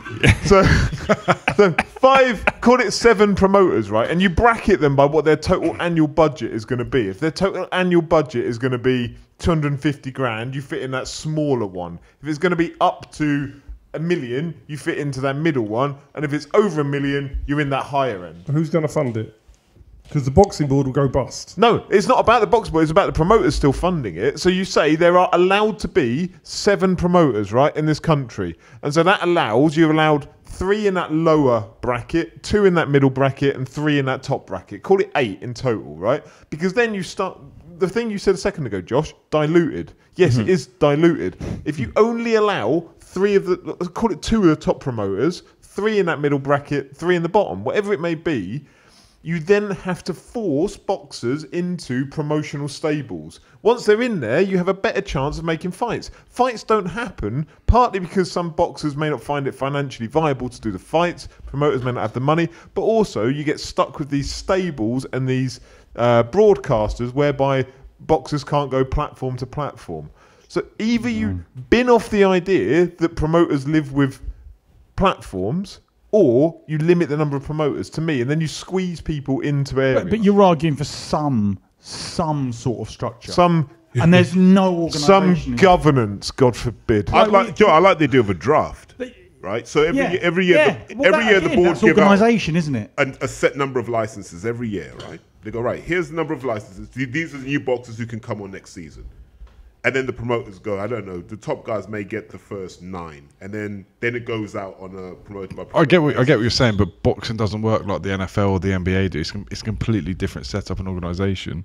Yeah, That's just never going to happen worldwide. It's just So not. change your organisation. but in Britain But it even could if you though, do right? that, no, because then if you're limiting boxers that sort of choice, you'll just see more go abroad and stuff like that. If they're going to be limited to a draft where And sell they tickets have where? no say if they're going to go to Frank, Ben, or Eddie, Yeah. they're not going to do that. Okay, but where are they gonna go and sell tickets? But you have the likes of the Olympic gold medalists, are the ones that be going through this draft system that you're. Yeah. But I would imagine, I don't know, but pre the draft system in NFL, people might go, well, you're telling them they've got to move to Philadelphia. They're not going to do that. But actually, if you force the issue, they have no choice. But if they don't sign up to that draft, they've got no other options. If they want to earn the big money, be in the best league in the world, they have to do that. Right, so if you have no option but to box in the UK by going wouldn't. through the draft system. But you wouldn't. The top boxers can do what they want. Anyone would sign them. But that's the point, is that you don't allow that. Yeah, but, Like, they'll I think they'll go to Germany. They'll go to Yeah. the US. They'll go. no one's gonna watch an amateur who's just turned over in Germany or the No, US. but you've seen a British. Ben amateur. Saulin's were a European powerhouse. They did sign English boxers. You've seen gold. And no, and it never worked. But they done it, and they did build them up. Tell me one that worked. Humor? No. That was in. That A was, go-go? No. that was Groves? injury. No. It's hard. I genuinely think there's a monopoly. Every country has a monopoly because, as Steve said, you've got to sell tickets. Where am I going to sell tickets in Paris? Honestly, where am I going to sell? I'm not going to sell tickets in Paris. But No, but the Olympians doesn't sell tickets. That's the point. They don't need to. It's the rest of the And card. they still wouldn't do have to. They go to the top promoters. Presumably, Sure. they would be the first Yeah. 10 that get picked out of this draft Mm-hmm. system. yeah, so I'm like, It's then the next 20 that you lot are fighting over. even if it risked, Well, it would be, wouldn't even it? if it risked bringing the very top level of boxing in this country that's down by a smidge, I think it would be worth it just having some sort of but organisation. you also got reminded it's the British Boxing Board of Control. They're not. It's not a household brand. It's not like the Premier League. It's not like the NFL. It's not No, like but that's the partly NBA. due to its governance of that. I mean, we spoke before. If you theoretically you can set up a perfectly legal boxing match in a car park Yes. if you go through the requisite stages of filing paperwork with the requisite people and just go like, oh yeah, this bloke's having a fight with this bloke in a car park. Under the, No, that's under the happened. Andy White Board of Control. yeah. but that's actually happened. Like, which is just so. I mean, all right. I suppose theoretically you can do that of a football match as well under a different. But it's the levels of risk involved with boxing and the levels of well, from a consumer perspective, the mess that it is in boxing would really benefit from some sort of organisation. See, I think one of the biggest issues with boxing, especially in this country, is the obsession with the undefeated record. If people accepted that losses are part of fighting, which they are, people wouldn't be so obsessed with fighting Joe Bloggs versus a foreigner from Mexico who's going to go 12 rounds and be in a one-sided boring fight. If you got past that, then I you- don't I believe it is don't an disagree obsession. with you at all, Josh, but I actually think there's a misconception that there is fascination with this. But there is. Anthony Joshua's now lost a couple of fights. People are now saying, my friends, and speaking to casuals like Andy, are now saying no offence. just to remind everyone that Andy's the catch. Andy Joshua sold How that dare stadium you. since he lost his own. Yeah, he's lost one, but he's lost two. But he's not the same fight. People they do not have the same interest in now he's not undefeated, knocking everyone out like he was a superstar. It's a knockout thing, I think, that actually. That's a fact. I Now didn't he's have an lost a few interest fights. in him when he was undefeated fighting Matt Legg at Wembley. But most people did. But do you remember what was being said about him? Eddie was like, this guy's going to go his whole career undefeated. I don't see anyone who's around right now or who's coming through who's going to be Anthony Joshua. He told us this was our version of Mike Tyson. We're annoyed because he's not what we were sold. Yeah, but anyone that knows boxing knows that wasn't Okay, true. I have And that's the more- promoter's job, right? No, but Surely a but the promoter's people to you're promote. referring to don't know that, do Yeah, but he's trying to say it to the casual fan. Oh, God, he's going to be unbelievable. Yeah. But there is. And that's who slaughtered him. But I have more interest now in Wilder than I did before he fought Fury, which is where his losses came from. And that is because I know that while I'm interested in his narrative and his story, and he's lost, albeit to Fury, but he didn't back out that fight. What's frustrated me with Joshua is he's done everything he can to duck and weave challenging, important fights, and then he lost to a Mexican fatty.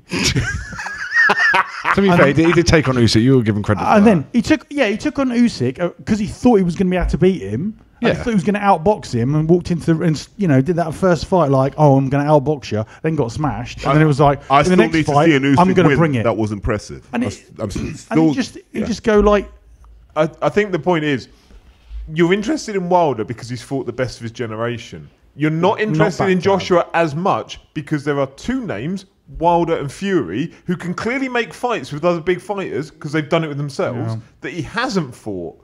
And therefore, why should I take him as seriously as people would have 5 years ago? Every challenge he's gone that way, tried to go that way. Like, I need a belt. Oh, look, Charles Martin's got one. Because Gassiev blew out his... It was Gassiev, wasn't it? Who blew out his neck. What was the question? What was the question? It's but no, look, Joshua lost respect when he took his shoes off in a hall of residence. Like the only person to ever take their shoes off in a university halls of residence. I have no idea what he's talking about. Those Sheffield students. Remember when he confronted the students and you were all watching the video going, where are his shoes? That wasn't what stood out to me. Next small hall breakthrough fighter. Next small hall breakthrough fighter. It kind of goes back to before, doesn't it? You don't have to pick out a You might not want to pick out a name. I don't Dennis know. Jack, one to watch for, decent fighter. Emmanuel Zion, I'm really... Emmanuel Zion, that's a great Emmanuel shout. Zion. Great shout. Joshua Gustav. Joshua Josh Gustav, yeah. Yeah. With more George major- Hennon. with Can more- can I give 3? Yeah. Stanley Stannard, Who? Brad Goldsmith, Who? and Brad Bethel. Who? Oh yeah, There you go. yeah. This is You got what you asked for. this is a great question because it also just says everything we've argued tonight in a question. With more major promotions putting on small hall type cards, what does that mean for small hall promoters? Don't think they are. I think it's backhanded. No, what? We just spent half of that card that you'd printed out with everyone going, not interested in that. But the thing is, I think if it was a small hall card with some of the fights talked about, I think we'd be more interested. I think we're less interested because it's not even a small hall fight. But they're coming Small to hall card. equivalents. Sure. Would be my argument. We've got a fight next year, Dennis Denikja versus Tom Ansell. That, for me, is as certain as you can be to be a good fight. Yeah. You stick that on an Open on Sky, a DAZN or a BT show, people watch that, enjoy the fight, and think, okay, that's going to get me excited. They're not interested in those. They want to put poor fights on them. No, but you see what I'm saying? People watch that and That's a think, proper fight. that's a really, and people enjoy it. It's the sort you want to see in boxing. And the Frimpong Adaway. Yeah.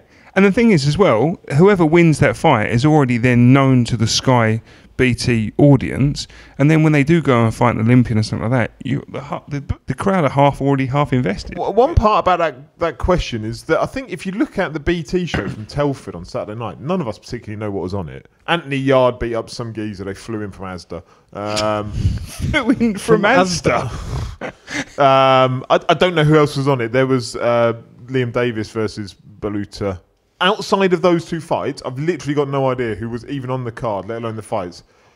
So those fights squeeze into that small hall territory almost, don't they? Sure. But they were prospect journeyman. So I think that that's almost... not, but that's not what you want to see. The TV should be Sam Gilly, Sean Robinson, Dennis Denikja, Tom Ansell, Yeah. Frimpong against Adaway, Ryan Walker, Peter Murger, Jamie Smith, Daniel Mendes, which nearly got on Sky, that fight. They were looking at taking it and they didn't. I agree completely. So that question is saying, are they encroaching upon your space almost by putting on those? no. We'd like that. We'd like them to take them because it gives our fight. I said we're managers first, promoters are second. But I suppose the point is, if they're not taking your fight, but they're still taking that same space, is that a problem? Yeah. Because I think that's what he's asking. Because really, Frank wasn't doing those kinds of shows for a while, was he? No.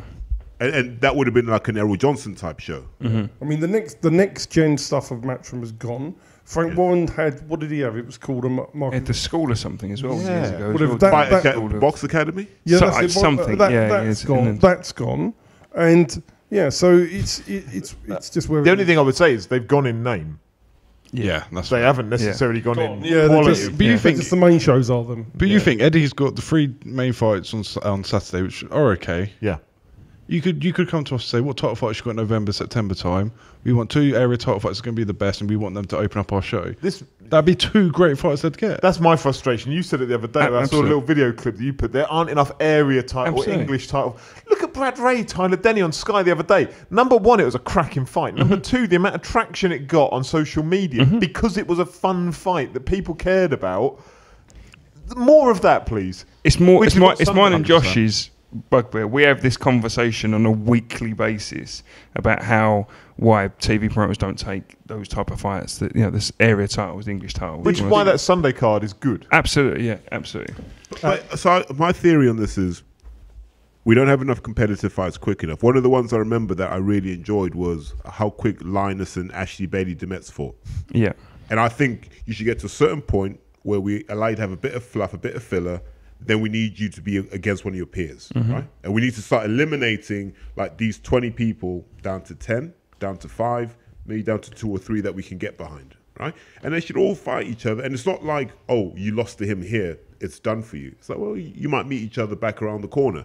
And I think we need more of those fights. yeah. I think we tried to do it. It's what you alluded to earlier, Steve, wasn't it? About we can't. It's difficult to say which one's the British title breakthrough, which we talked about earlier, because we don't know yet. We can't compare them with their peers, like you say, Terry, and that's what we try to do. But sometimes it's not always as easy as that. But yeah, it's definitely would be more of that. And I think because of the lack of journeymen, fighters need to go in and have proper fights early. And if they're not good enough, as Terry says, they get to maybe 5 or 6. And if you're then not good enough, because you're selling tickets, working hard, if you're not good enough, you either think, okay, that's my level, or you think, okay, that's for me, I'm going to be done. But find your level and get realism about where you are going to go. And I think you definitely are going to have to take fights earlier. The days of going to 10, 12 and 0 and fighting nobodies, that's gone. That's gone. My biggest disappointment was when the pandemic happened and Eddie said, I'm going to do these fights in my garden. And he gave that whole thing almost like a therapy session, wasn't it? He said, I'm tired of wasting money on these one-sided fights. I only want to talk to guys who want 50-50s, right? And that was his whole message through the pandemic. It's going to be 50-50s going forward. We're going to put people in hard fights. And he walked back from that so quickly. What, Eddie Hearn? No chance. To be fair, and TV promoters don't have the enough fighters to make 50-50s all the time because they'll be burning through really quick. Well, if I had $1 billion, I'd like to think that I had enough fighters available to me to make these fights. But he's the only worldwide promoter. $1 billion global. dollars. But he got $1 billion, Global promoter. and then he put it in his garden. He had to pay for the rent of the garden, didn't he? Anyway, John Bailey, did MTK cease or just rebrand? And can you split your opinion on the companies and those that work/represent them, or would that just be hypocritical? No comment. Anybody want to answer that question? No comment. I'll take it.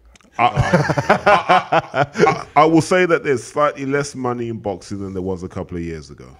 Okay, Flash Cannon 2000. Sorry, John.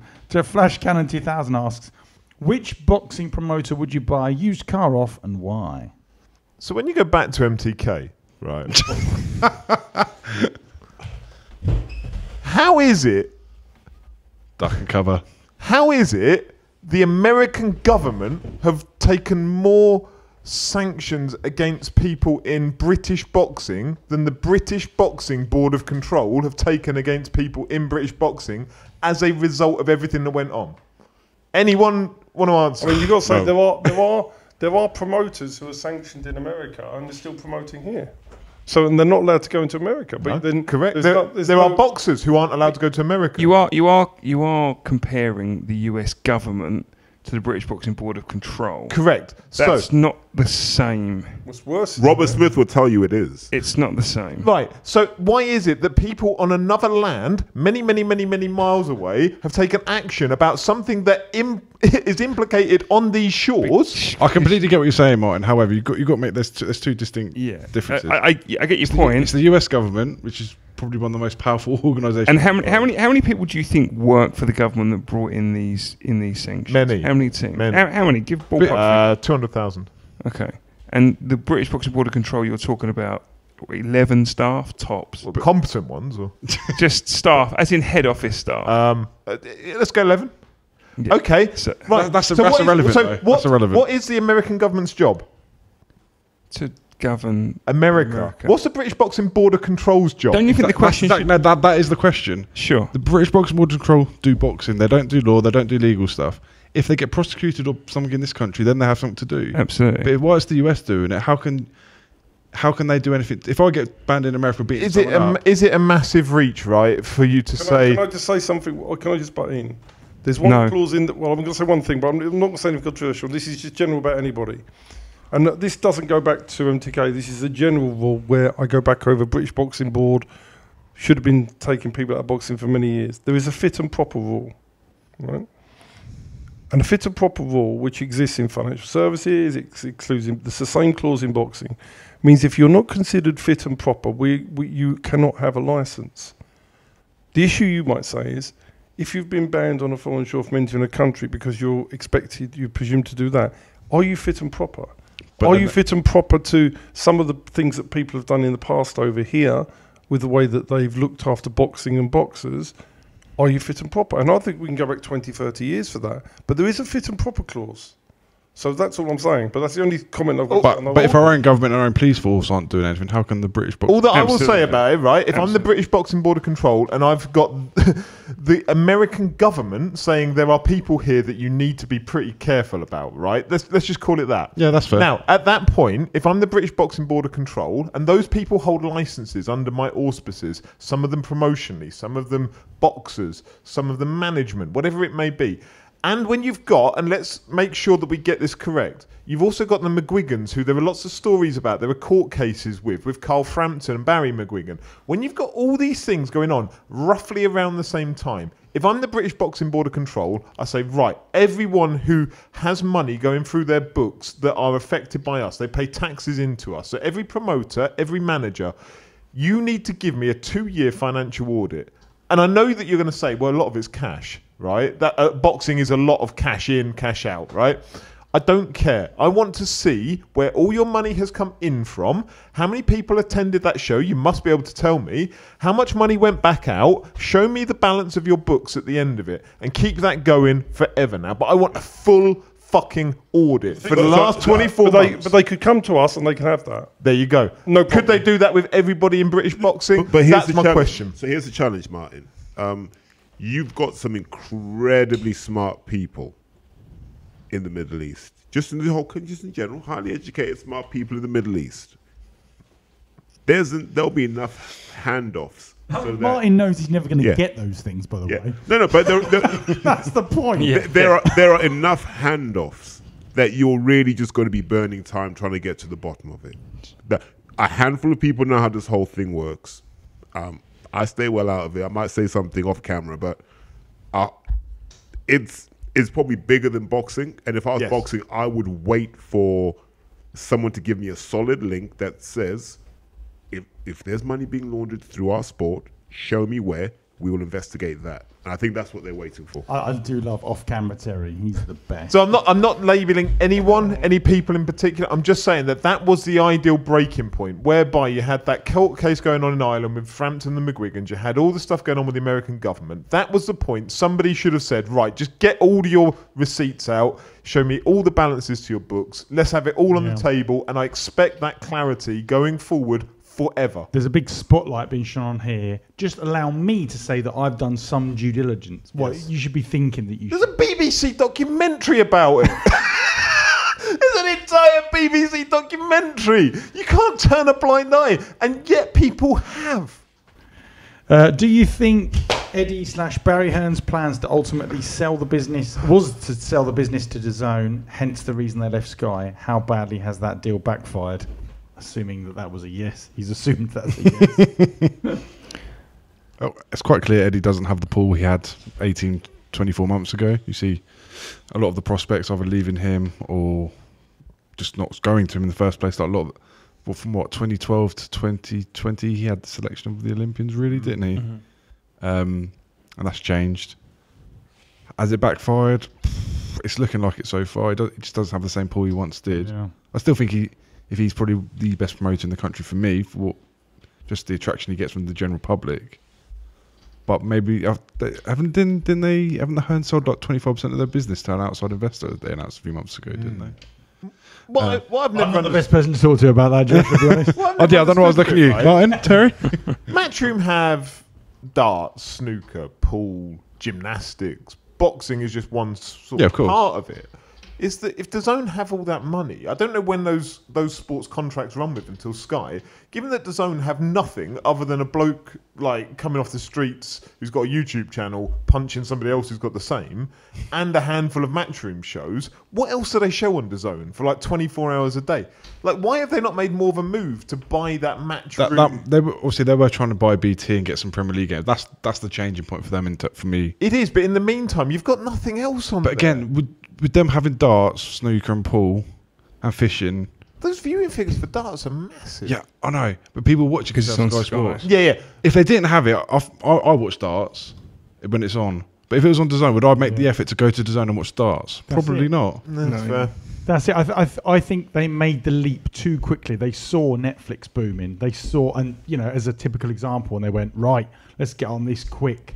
And they neglected to realise the value of terrestrial television. Let's be fair to Eddie and Co here. They're a live events company. A pandemic hit very shortly after they joined DAZN, whereby you couldn't really put on any decent level live events. You lost that atmosphere aspect.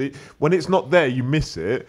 All those things were like a perfect storm that he ended up in on a platform that nobody knew about, outside of a handful of boxing fans. To give Eddie some credit, he survived through that. And you've got to look at DAZN from a global perspective, right? They're nothing here, they're nothing in the US, but they're significant in most other countries.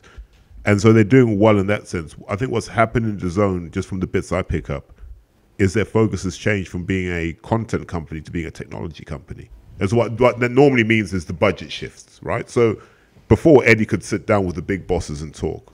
But now Eddie's got to go through Joe, who then talks to Shay, who's the CEO now. So Eddie doesn't have that kind of relationship he had with James Rushton, where he could almost hoodwink a lot of guys because they didn't know anything about boxing. And now they've kind of looked back and said, so all the things you said you've been wrong on. You haven't hit your projections. Josh is not bringing any money in. Now Canelo's lost to Bivol. Josh has lost to Usyk twice. Your prime assets aren't prime anymore.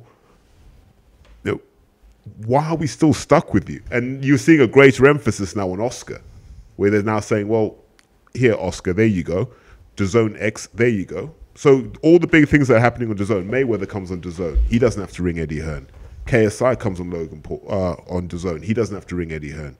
No one has to go through Eddie anymore. And you're just seeing him sort of just marginalized because he hasn't delivered. And they gave him the biggest pot and he failed to deliver. Which boxer would you like to buy a used car off? Because we didn't. Which promoter or boxer? Sorry, which boxing promoter? Sorry. Joshua. Promoter? Your promoter? Oh, me? I'll buy a few because I trust you won't rip me off. I assumed they meant the TV ones. No, it doesn't say that. I'm going to play safe. I wouldn't buy a used car off any. I would buy a few. Mark Nielsen, he seemed like a decent bloke. Yeah. Yeah, I'll go with that. Right.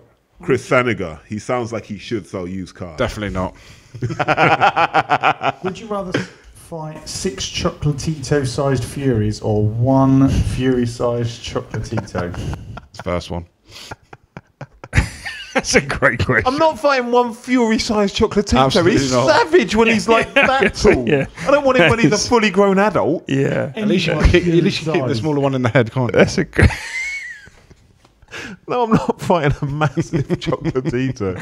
All right, I haven't pre-read this, so I might stumble it. My question, with the 3 biggest UK promoters all struggling to sell out arenas toward the end of this year, albeit because of poor cards, and the Middle Eastern sports washing bonanza picking up more momentum. Well, we've got some controversial questions today. That is the people that listen to our podcast. Will we see even less arena/stadium UK shows in 2023? No, I think the TV companies demand arena shows over leisure centres in your call.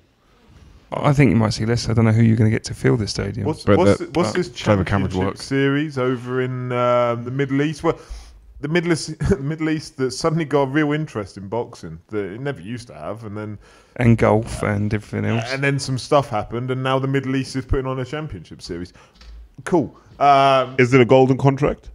It's a very golden contract if you get that set up. I think you'll see more over there, won't you? Like whether the that, Middle East? yeah, Definitely. whether that takes away from the product you get here, because let's face it, right? When Chantel Cameron goes and fights for an undisputed world title in the Middle East, it loses some interest. I don't know why that is, because the timing's perfectly fine. I just don't really care to watch it in a sanitized Middle Eastern venue that's a bit of sports washing going on. You know, there's some general washing going on, and no, based upon how clean all their white clothing is fake. What I'm starting to think washing. now, what my sort of attitude towards the sports washing is, the reason they're doing it is to try and clean up the Middle East's image. But I think that as time's going on, what it's actually doing is tainting the sport. So their tainted reputation is tainting the sports and the organisations. FIFA has clearly been tainted by Qatar. Yeah, that's an extreme, though, isn't it? But Boxing has clearly been tainted by when they were getting lots of criticism when they were doing it in Saudi Arabia for the same reasons. And you don't come away from it going, you know what, Saudi Arabia's all right. You come away thinking, what were they doing? But you say that F1, who's been going, in Abu Dhabi? They've done the last Grand Prix. That sport's just exploding in popularity. They go to some countries they shouldn't go to, and they don't get any flack for it, do they? I don't think people look at Formula One as a bastion of integrity. And Formula One is rubbish. You know, I'm with It's you. huge sport. Absolutely. Adult skeletrics. Shit. it is so That and much- cricket. I just think there's so much money involved that generally people go, there must be corruption in there. Well, That's no, what look- I just think people just do. You don't look at Formula One and go, they're good people. Which Is that not most sports, though? Yeah. But look at boxing, Andy, right? they also don't virtue signal. F1 doesn't tend to virtue signal, whereas FIFA going up on stage, we want to bring football to the reaches Today of the I world." am a homosexual. Well, yeah, that what? was- You're what? That was a weird Only speech. today as well. Like, what are you doing in One Today I feel night only. African. Yeah. That's very strange. But in terms of boxing, people have to get their money out the sport before this thing goes south, right? And if you can't get your money in the US, you can't get your money in the UK, you're just going to have it in the Middle East. There's money's going to be moving across. You know, you can get paid in your FTT tokens if you want. It's easier to do business in the Middle East. And it's no coincidence you're starting to see boxers base themselves out there. I think Rocky Fielding's now Dubai-based, right? Lawrence looks like he's heading that way. And I think you're going to see that wave start to happen because, in reference to one of your earlier questions, the money in the sport hasn't really changed. The location of that money's changed. And it's about whether you want to go to that or not. He's all in combat chain now. This next question, we've answered a lot of points already. But Will Scott asks, Eddie appears to be in serious decline. What have been his 3 biggest mistakes? He argues that it was leaving Sky, not signing Fury, and he argues that he should have fed Ben to the Wolves. Can I just pick up on the Fury point? We had Derek Chisora fighting in Monaco. Was it 2016? Yeah, when 2017? Like the Caballero fight. Yeah. Monaco. And Tyson Fury was there. And this is when he was talking about his comeback. He was meeting with Hearn. And he walked past me, and I kid you not, he had some chino shorts on and a belt. The fat on his back was going over the belt and going down to his arse. I said to my friends, he is never, ever, ever fighting again. No way can you be in that sort of condition. Like, he was literally just standing there sweating. Like, he was in a bad way. So, from her perspective, you can understand, think, why am I going to start agreeing to pay all this money for a man that's probably never, ever going to fight again, let alone win a fucking world title? but I'm not going to agree to pay for something that's not guaranteed. Oi, DAZN. but he did make him an offer though, didn't he? Yeah, but you're not... For me, you would not be that bothered. If I was Eddie Hearn, I'd be like... And someone outbids you might go, yeah. Yeah, good luck to you. He's not going to fight anyway. Yeah. I think the only other one I'd add onto that list is not signing Daniel Dubois. And I know Daniel Dubois has got that loss now to Joe Joyce, but he's rebuilt. Warren's rebuilt Dubois very well. And he's got years ahead of him. We said this a little while ago, all 3 of us actually. The biggest mistake we thought Hearn was making at the time, he wasn't signing any of the fighters coming through. He was just too obsessed with signing the Olympians, the Daniel Dubois, the Lana Chidofias. He hasn't signed those type of people for years, and I think that's finally biting him in the arse. Do you think his focus was channeled? He was like laser focused on Joshua for a while. Yeah, exactly. He He wasn't signing the people that were coming through, and I think that's what you've seen Ben Shalom do and Frank do that Eddie hasn't, and that's why. Terry, you've said that for years, haven't you? That he's not a hardcore boxing person to that degree, whereby Warren might have his links into the Peacock and therefore knows who's coming through. I think it's hard for promoters, right? Steve's got shows to put on. What Steve can't do is Steve can't be at that show in Northampton. He can't be at that show in Derby watching the young kids go through. So if you're in Steve's position, what you do is you go, I need 4 or 5 people whose eye that I trust, right? 4 or 5 people whose eye that I trust implicitly. And if they come to me and say, there's a kid that's boxing out of Far Cotton in Northampton, he stopped 7 people in a row. And then Steve will go, but can he cut it at this level? It's like, I think he can. Chin will get tested, but I think he can. That's what Steve needs. Steve doesn't want to be doing the hard road work. No promoter does. And I think what happened with Eddie, and this has happened with Frank as well, but Frank's had to reset. They lose touch with what's really happening, what's bubbling. And so guys will come up to you. And I'll give you a prime example. Sky signed a few heavyweights, right? Sight unseen. They took the word from people who they thought knew what they were talking about. I got a phone call. What do you think of so-and-so? What do you think of so-and-so? I said, they're both going to get smoked. As soon as you put them against someone that can punch, they're both going to get smoked. You're better off cutting your losses while you can. Why? Because I'd seen both of them fight. I knew that they didn't have it in them. And so promoters need that. And Eddie needs that. But he's such a polarizing figure. He's not a people person. He may talk the talk on camera, but he's not a guy that you really see around crowds and around people.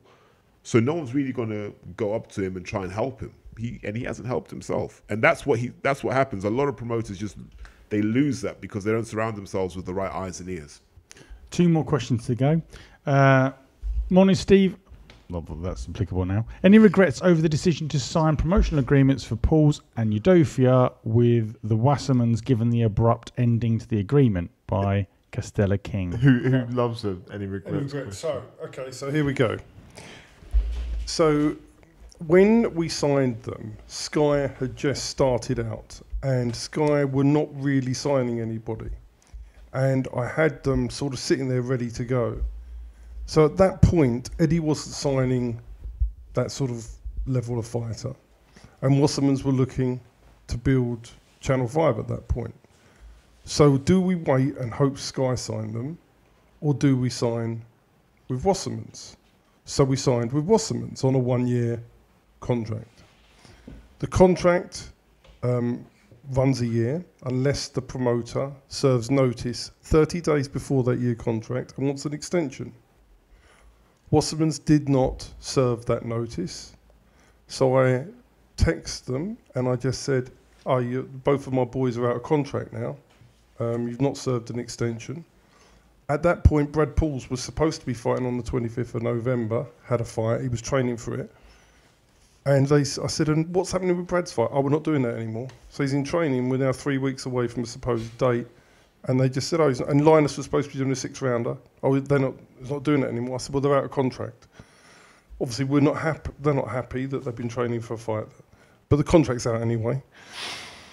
So I said, out of contract. And then the next thing was that they went on social media and announced that they'd terminated the contract. Well, there was no contract to terminate. They were out of contract. And I don't know why they did that. There was no need. We could have just said, look, you backed Linus in the fight with Bentley. Thank you very much. You've given Brad a platform. Thank you very much. We come to the end. You haven't served an extension, and we're going to leave. And obviously, you weren't at the end doing the same job you were doing before. But I didn't actually. I did text them and said, "Why have you done that?" Because then. And what was the reply? Oh well, Sorry, mate. Just off some YouTubers texting a bit. Yeah. No, it was just. I said that. Why did you do that? I said, we were doing. Oh well, okay. Then I was just a bit peeved. We can sit down and talk, but. It's done now. It's a face-saving exercise. Yeah, it was a face-saving exercise. And I thought it was a very strange thing to do because they made it look like they'd binned them, and they hadn't binned them. Right. And in the meantime, I was preparing things in the background, knowing full well they probably didn't realise they needed to serve it. So we had the Brad Pauls, Tyler Denny thing there, which is now mandatory. We knew that was coming, so that's going to be on Sky. And obviously now Linus is free of contract. I can have talks with other parties about signing him. So he's perfectly fine, But I just didn't see the need to go on social media and say that and make it look like they'd binned them. He hadn't binned them. They were out of contract. The contract had come to the end. I didn't see the need to go on social media and say that. That's about 90% of all social media interaction in the history of social media. Hashtag boxing Twitter. Yeah. By the way, I do want to say one thing. They've done a good thing with Linus. They gave him home advantage against Denzel Bentley. And so I'm not slating them off by any stretch of the imagination. I don't think they've done the right thing at the end with the fights, not doing the fights, and it showed you that they didn't care. In my opinion, they didn't care anymore, and they didn't do the right thing at the end. But they really did a good thing with Linus and Denzel Bentley. But towards the end, they didn't care. Sounds honest. Sounds fair. Ross asks, question for all of you. So everyone, I think, should chime in. If you had a magic wand that you could change one thing in the sport of boxing, what would it be? This is a bit that Kev's going to edit out later. I'd be sticking a boxing draft in. Sorry, Terry. Sorry, Martin. I think the one for me, which is controversial, which I mentioned the other day, which I don't think's come out yet. The one thing I would like to see is in title fights them announce the scorecards at round 3, 6, and 9. Boxing is the only sport where we give advice not knowing the score. No other sport you play not knowing the score. Don't play boxing, Kev. And you've got corners giving. As ever. You've got corners giving advice on cards on how they think it happens and how they think they're seeing it, when in reality no one has any idea. So I know that's controversial. I know people don't like it, but I think that would help. It's the only sport we don't know the score. The only counter argument I can give to that, was it Canelo versus Austin Trout, where they tried open scoring after 3, 6, 9, and Canelo then just cruised from 9 to 12 because he knew he was far enough ahead and there was no point taking a risk. Sure. Is there a risk that... You get that anyway, though, don't you? You do get that. I like not knowing. Yeah, from a fan's point of view, it's good. From a corner's point of view, it's horrific. I was going to say, which lens are you looking at it from? Yeah, absolutely. But you're still trying to get your guy to win regardless, sure. Right? And the fight's still the fight. Yeah. If that makes sense. So if I've got a corner and I'm like, look, he keeps dropping his backhand whenever he's throwing that jab, yeah, just feint, throw the hook. I'm still going to say that whether you're 3 rounds down or 9 rounds down, right? I may start shouting and screaming after the last one to say, pull your finger out. But I think as a corner, you generally get a feel for where the fight's going. Now, when it's tight, yeah, I'm with you. But we'd still complain about scorecards. Look, we had VAR. We thought VAR would solve a lot of problems, right? And it's just caused more problems. I'd say more retirements. Do you think if you were 4 or 5 rounds down with 3 rounds to go, do you think people would just go, nah? Yeah, but potentially. I think it would help. I think it would help. You might see the one thing I like about football is, using the football analogy, Love them. Dillian White, Fulham, is Norwich, is the fact that if you're 2-0 down, they take off a defender and throw another striker on, and it changes the dynamic of the game. I'm not saying that would happen. It can obviously change the dynamic for the worse. The team that's 2 ahead, could bring on another defender and shut up shop, and that could happen in boxing, like you say. But that's just for me personally. I'd like to see that. I would like to see someone who's ahead who then sits back and goes, "Oh, I've got." Of course, you get that in football, right? And that's what Canelo did against Trout. Absolutely, yeah. But then isn't capable of actually holding off. Sure. He's caught because he gets complacent. That could happen as well. Sure. Yeah, absolutely. I mean, that would be my change. Going back to your thing about would people retire? I think boxers on the whole are so deluded. Yeah. Whereby they might be, you might have someone who's in against Sonny Edwards with 3 rounds to go and they're 6 rounds down. They'll still believe, they'll back themselves that they can knock out. And you want fighters to do that, though, right? Of course you do. And and to be fair, to turn my own argument around, if that means that you get one boxer coming out and just swinging for the hills for 3 rounds, like we didn't see on Saturday night in the Egbenike versus Josh fight, if you saw that, then I'm all for that. And part of that comes from the inability for a lot of people to read a fight. A lot of trainers, not some are very good, but some are really poor at reading a fight, and that's detrimental to a fighter sometimes because they give information based on the thing. That would be my change anyway. Toddlers, right? The Eubank Senior said it. You got toddlers. In the corner. Yeah, toddlers is a sweeping statement, but it's and not all. There are a lot of good ones out there as well, but it's there are a lot of toddlers. Terry loves a sweeping statement. Yeah. Well, no, but sometimes I'll watch something, or you talk to a coach, right, and they'll say something, and you're just like, oh my God, like someone's trusting their career with you. I was house second for Frank Warren for years, right? And that was great experience for me, for being in the corner, seeing so many high-level trainers and seeing so many. It is eye-opening. It is eye-opening what some people say in some corners. And there's some really, really good ones, really, really good ones. And there's some that's really, really not good. And it's really stuff. If you had to break them up, Kev, as like, what percent, I'm not asking you to name names at all, Sure. but like what percentage were really good? What percentage were okay and they might get better in the future? They might be young, they're learning, etc. You'll accept that. And what percentage shouldn't have held a license? There's a lot that's training license, I think, are easy to come by, and that's one thing I'd like to see made a little bit harder.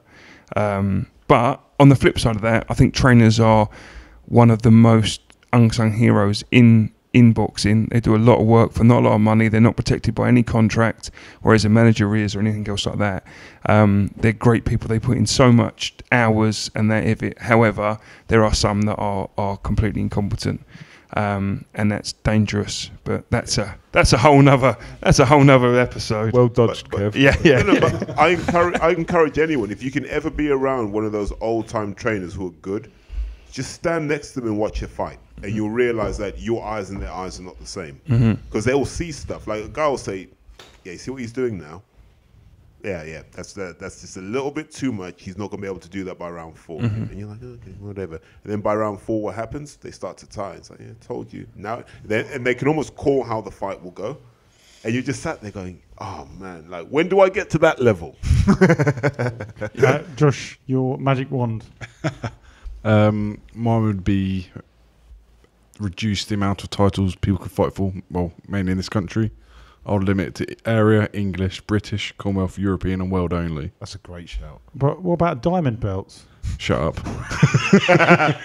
We want the interim retirement diamond silver belt. I think if you limit the amount of titles, I think you force people to fight each other, because otherwise they haven't got Yeah. a title topping the bill on TV, and I think that would improve the product. That's Yeah. a great shout. Yeah, very good. Really good.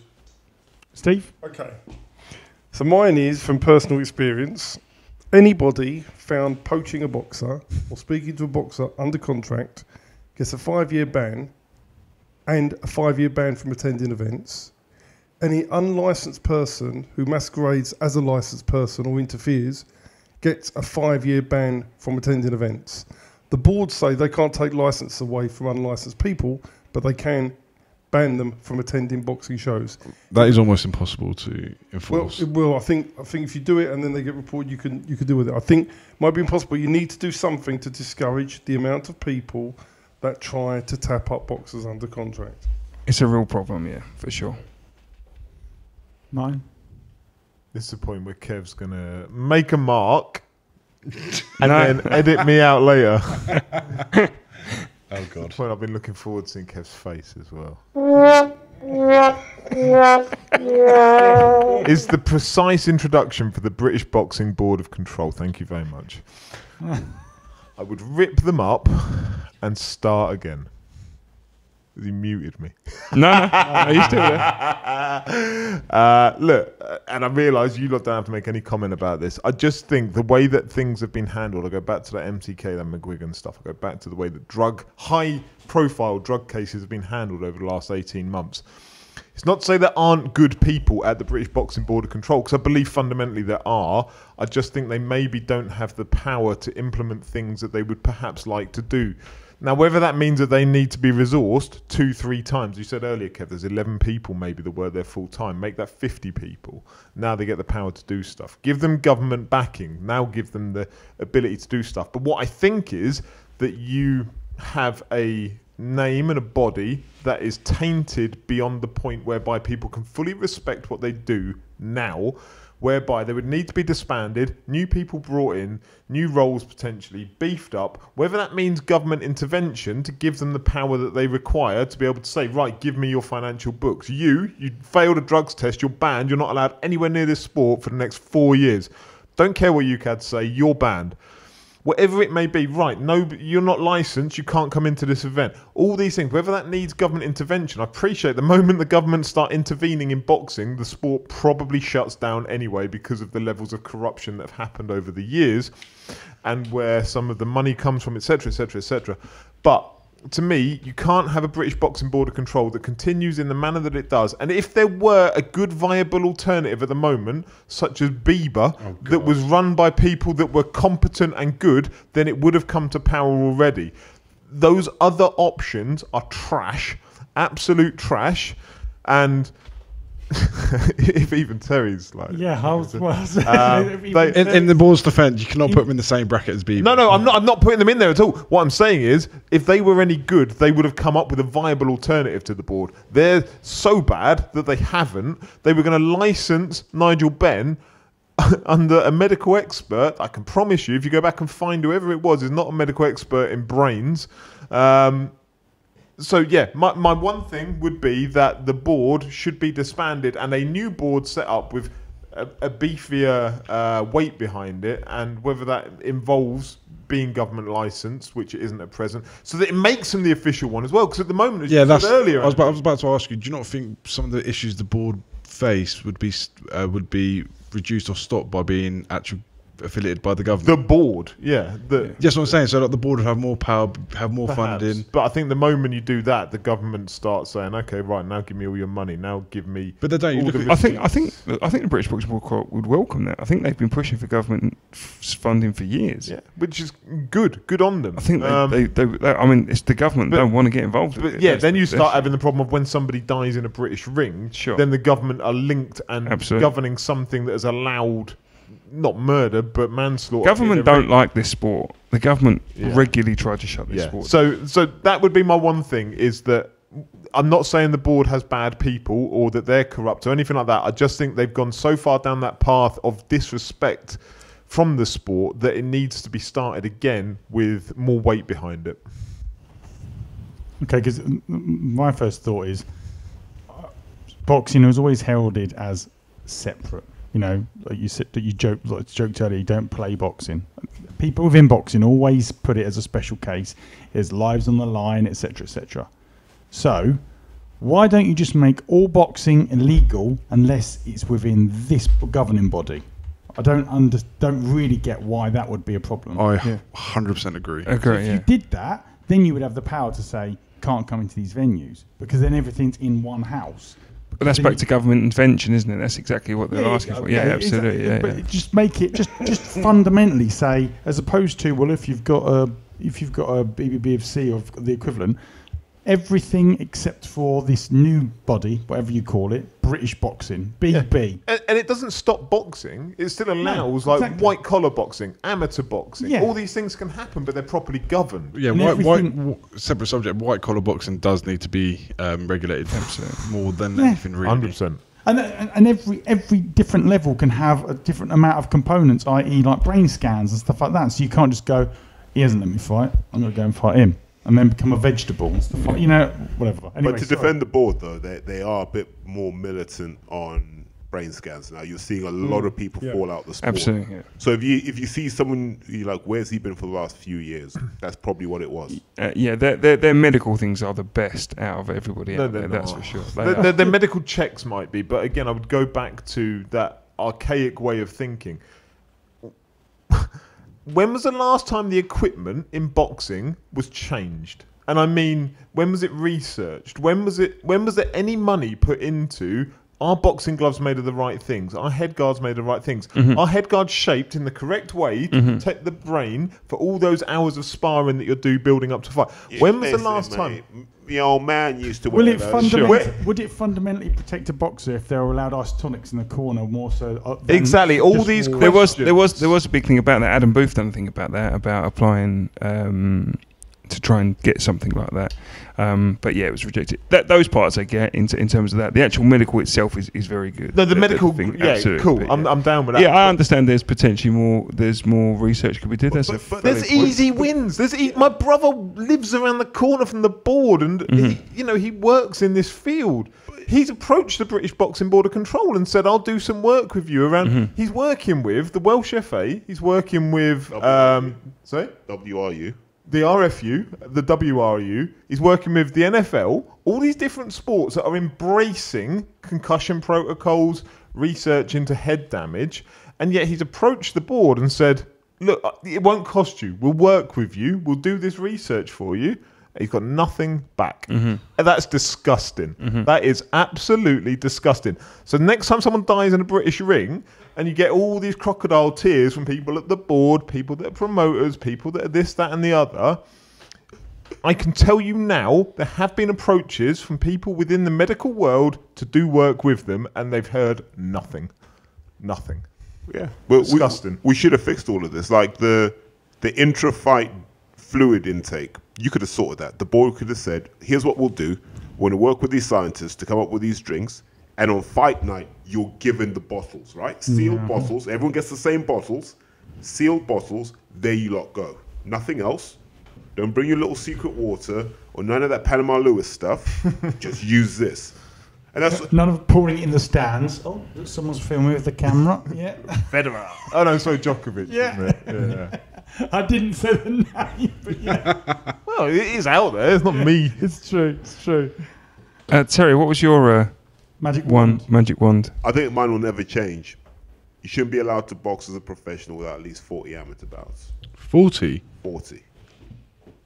What's the average someone comes to you guys with? Ish. I mean, a couple of them have seen a boxing ring before.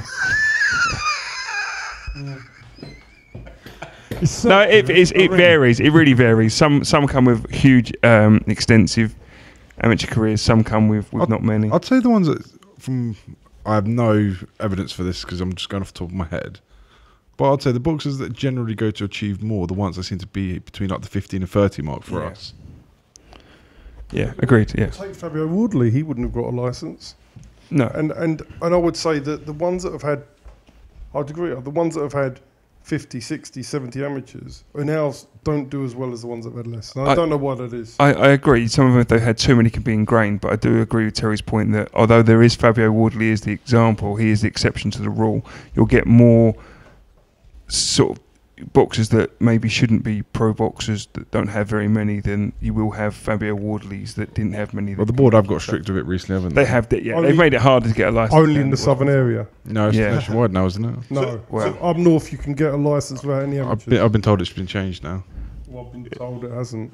So here's here's the challenge you've got, right? When a kid walks into a gym, however old they are, from 0 bouts to 40 bouts, you can guess they've been in that gym for at least 3 to 4 years, right?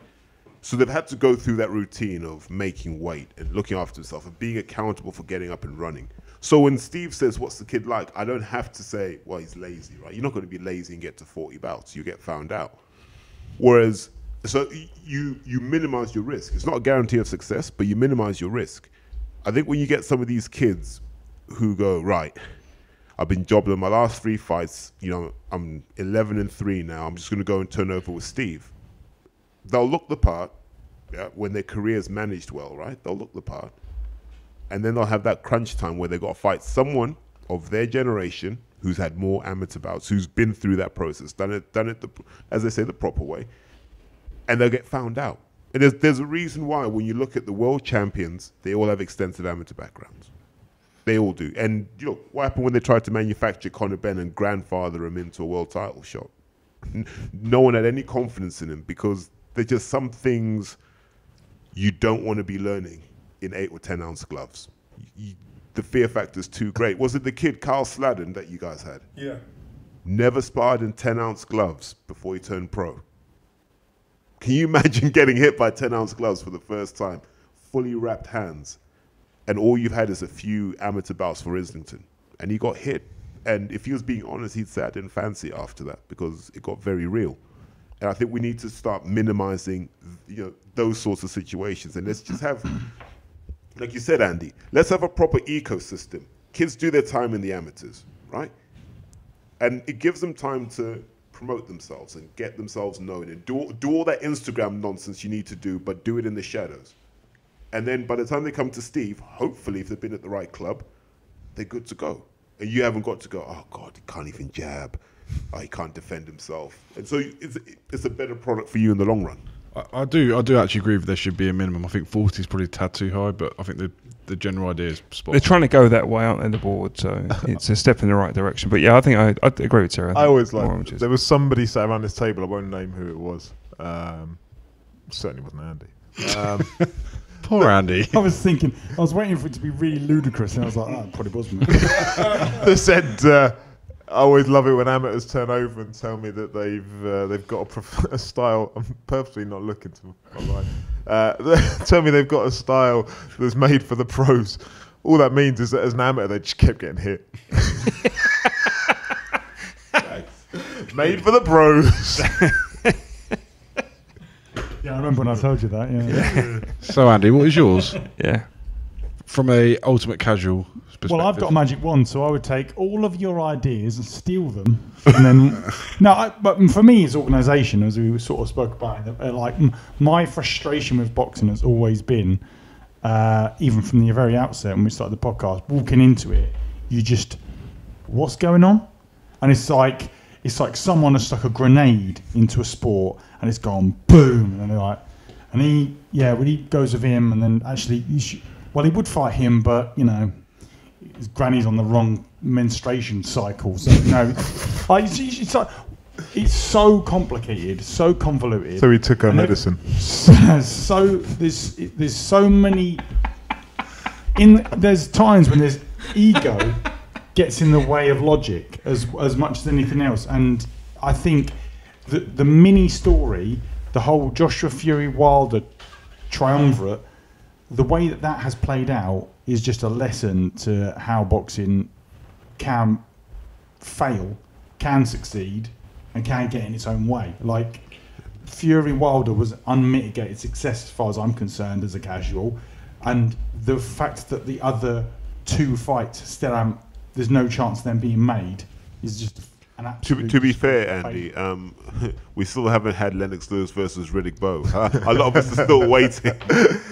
There's always next year. Always Andy, next year. To back up your point, right, and just hopefully it highlights it. Andy and I play on the same football team. It's Sunday morning stuff. Turned up on a Sunday morning. I was chatting with I can't remember who it was. One morning, and it was the morning after a Saturday night where there'd been it wasn't like world title fight boxing, but it was other boxing that was on. And someone said to me, said I've got an interest in sport. I said, oh, did you see the fight last night? Started talking about what I'd seen, and he was like, no, I didn't mean that. I meant I watched the one on Sky, and I'm like, oh, right, I didn't watch that. So when you say it's like a hand grenade just gone off, the organisation, like you can't. It's not sustainable to have a sport where you've got two different shows on going on the same night. Saturday night we're going to have it with DAZN. We talked about it right at the beginning. You've got White and Franklin. You've got Ryder and Jack Parker. Sorry, Martin. Just to kind, you run a poll on that. What was the results? So you run a poll this weekend. Both shows shown at the same time. Yeah. Which one are you going to pick? What was the winning? Yeah. Is this the big question though? Is how much is about the judging, because it is. I know you fancy Ryder, but I think it goes to points. So the question is, it is a Warren fighter. So what did the Twitter? Oh, we saw what they did to Daryl, didn't we? The Twitter poll: 335 votes, 61% Parker Ryder, 39% White versus Franklin. Okay. But I think more important than any of that is last time John Ryder went on a Frank Warren show. Have you ever read into the treatment that Barry Hearn got? Was that when he fought Billy Joe Saunders? It was, yeah. Yes, I did read that. Oh, go and read it. There's an entire article somewhere where, like, Barry Hearn gave his account of what happened. Do you know who? Andy Ayling is our best mate. Who wrote the article. Andy Ayling then wrote the article in response to Barry Hearn. You'll find it online somewhere. Just Google John Ryder, Billy Joe Saunders, Andy Ayling. You'll find it on like boxing scene, 2014. Really? It's fucking hilarious. It's talking about like how the Jaguar was treated and the VIP treatment that people expected, and then it's the response back. Well, who wrote that? Andy Ailing? Yeah. Is he grassing again? So just have a read of it. Honestly, go and find it. It's hilarious. Absolutely hilarious. Shows you the pettiness. It's the kind of pettiness whereby I wouldn't get you a beer earlier. Yeah, I noticed that. Yeah, we didn't talk about that. Now that was shithousery. That was, yeah. Thank you very much. Is that it? Are we done for questions? Questions are all done. Back to you, sir. Well, I don't think we've got... I mean, after 2 hours and 14 minutes, I'm not really sure if we've got much more to say, have we? No, look, gentlemen, thank you for coming. We appreciate... you're sorely missed, your podcast. I know the Twitter fans for you guys have missed you, and we appreciate you coming onto the show and joining us. And I know we've taken some of your airtime. I know you normally had 3 hours to yourself. So, but no, we appreciate... I'm sure we'll do it again sometime if the people want it, and if people have enjoyed 2 hours and 15 minutes of... People will be like, what the happened to RingTalk? What a mess. Or more the other way, what happened to New Age Boxing Podcast? Again. This is what I want, Magic Wand. No, none of those lot back again. But no, thank you. Thank you for coming on. Really appreciate you doing it. It was fun to do it with you guys, and hopefully we'll do it again.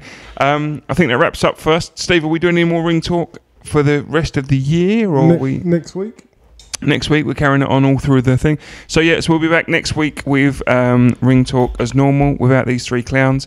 But, no, I appreciate you coming on. And thank you for joining us. And we'll catch you next Before you week. go, shout out to Terry, by the way, on his Highfield Boxing podcast. Yeah, Well, absolutely. You can find him. If you've enjoyed seeing Terry, he still has his own platform. Go on, Terry. Terry, give us a plug. Give it a plug. Just Beyond Boxing, iTunes, Spotify, and SoundCloud. God, I've got it. Anywhere you get good podcasts. Well, yeah. Apart from Anchor, don't think we touch that. And then Twitter, obviously, at Highfield Boxing. The only person to ask Eddie to tell the truth were there 2 tests, and everyone was just like, "Oh, you're such a conspiracy theorist." I was like, "Oh, yeah." And how often do you do that podcast? Is it weekly, Terry? Sometimes it's weekly, sometimes it's twice a week. Okay, twice a week. Okay, Sometimes, yeah. It's the #1 podcast in the sport. it will be after now. this. Yeah, it will be after this. No, thank you, gentlemen. Thank you for your time, and and we'll catch up with you soon, and we'll see you all again next week. Thanks for joining us. Thank you for having us.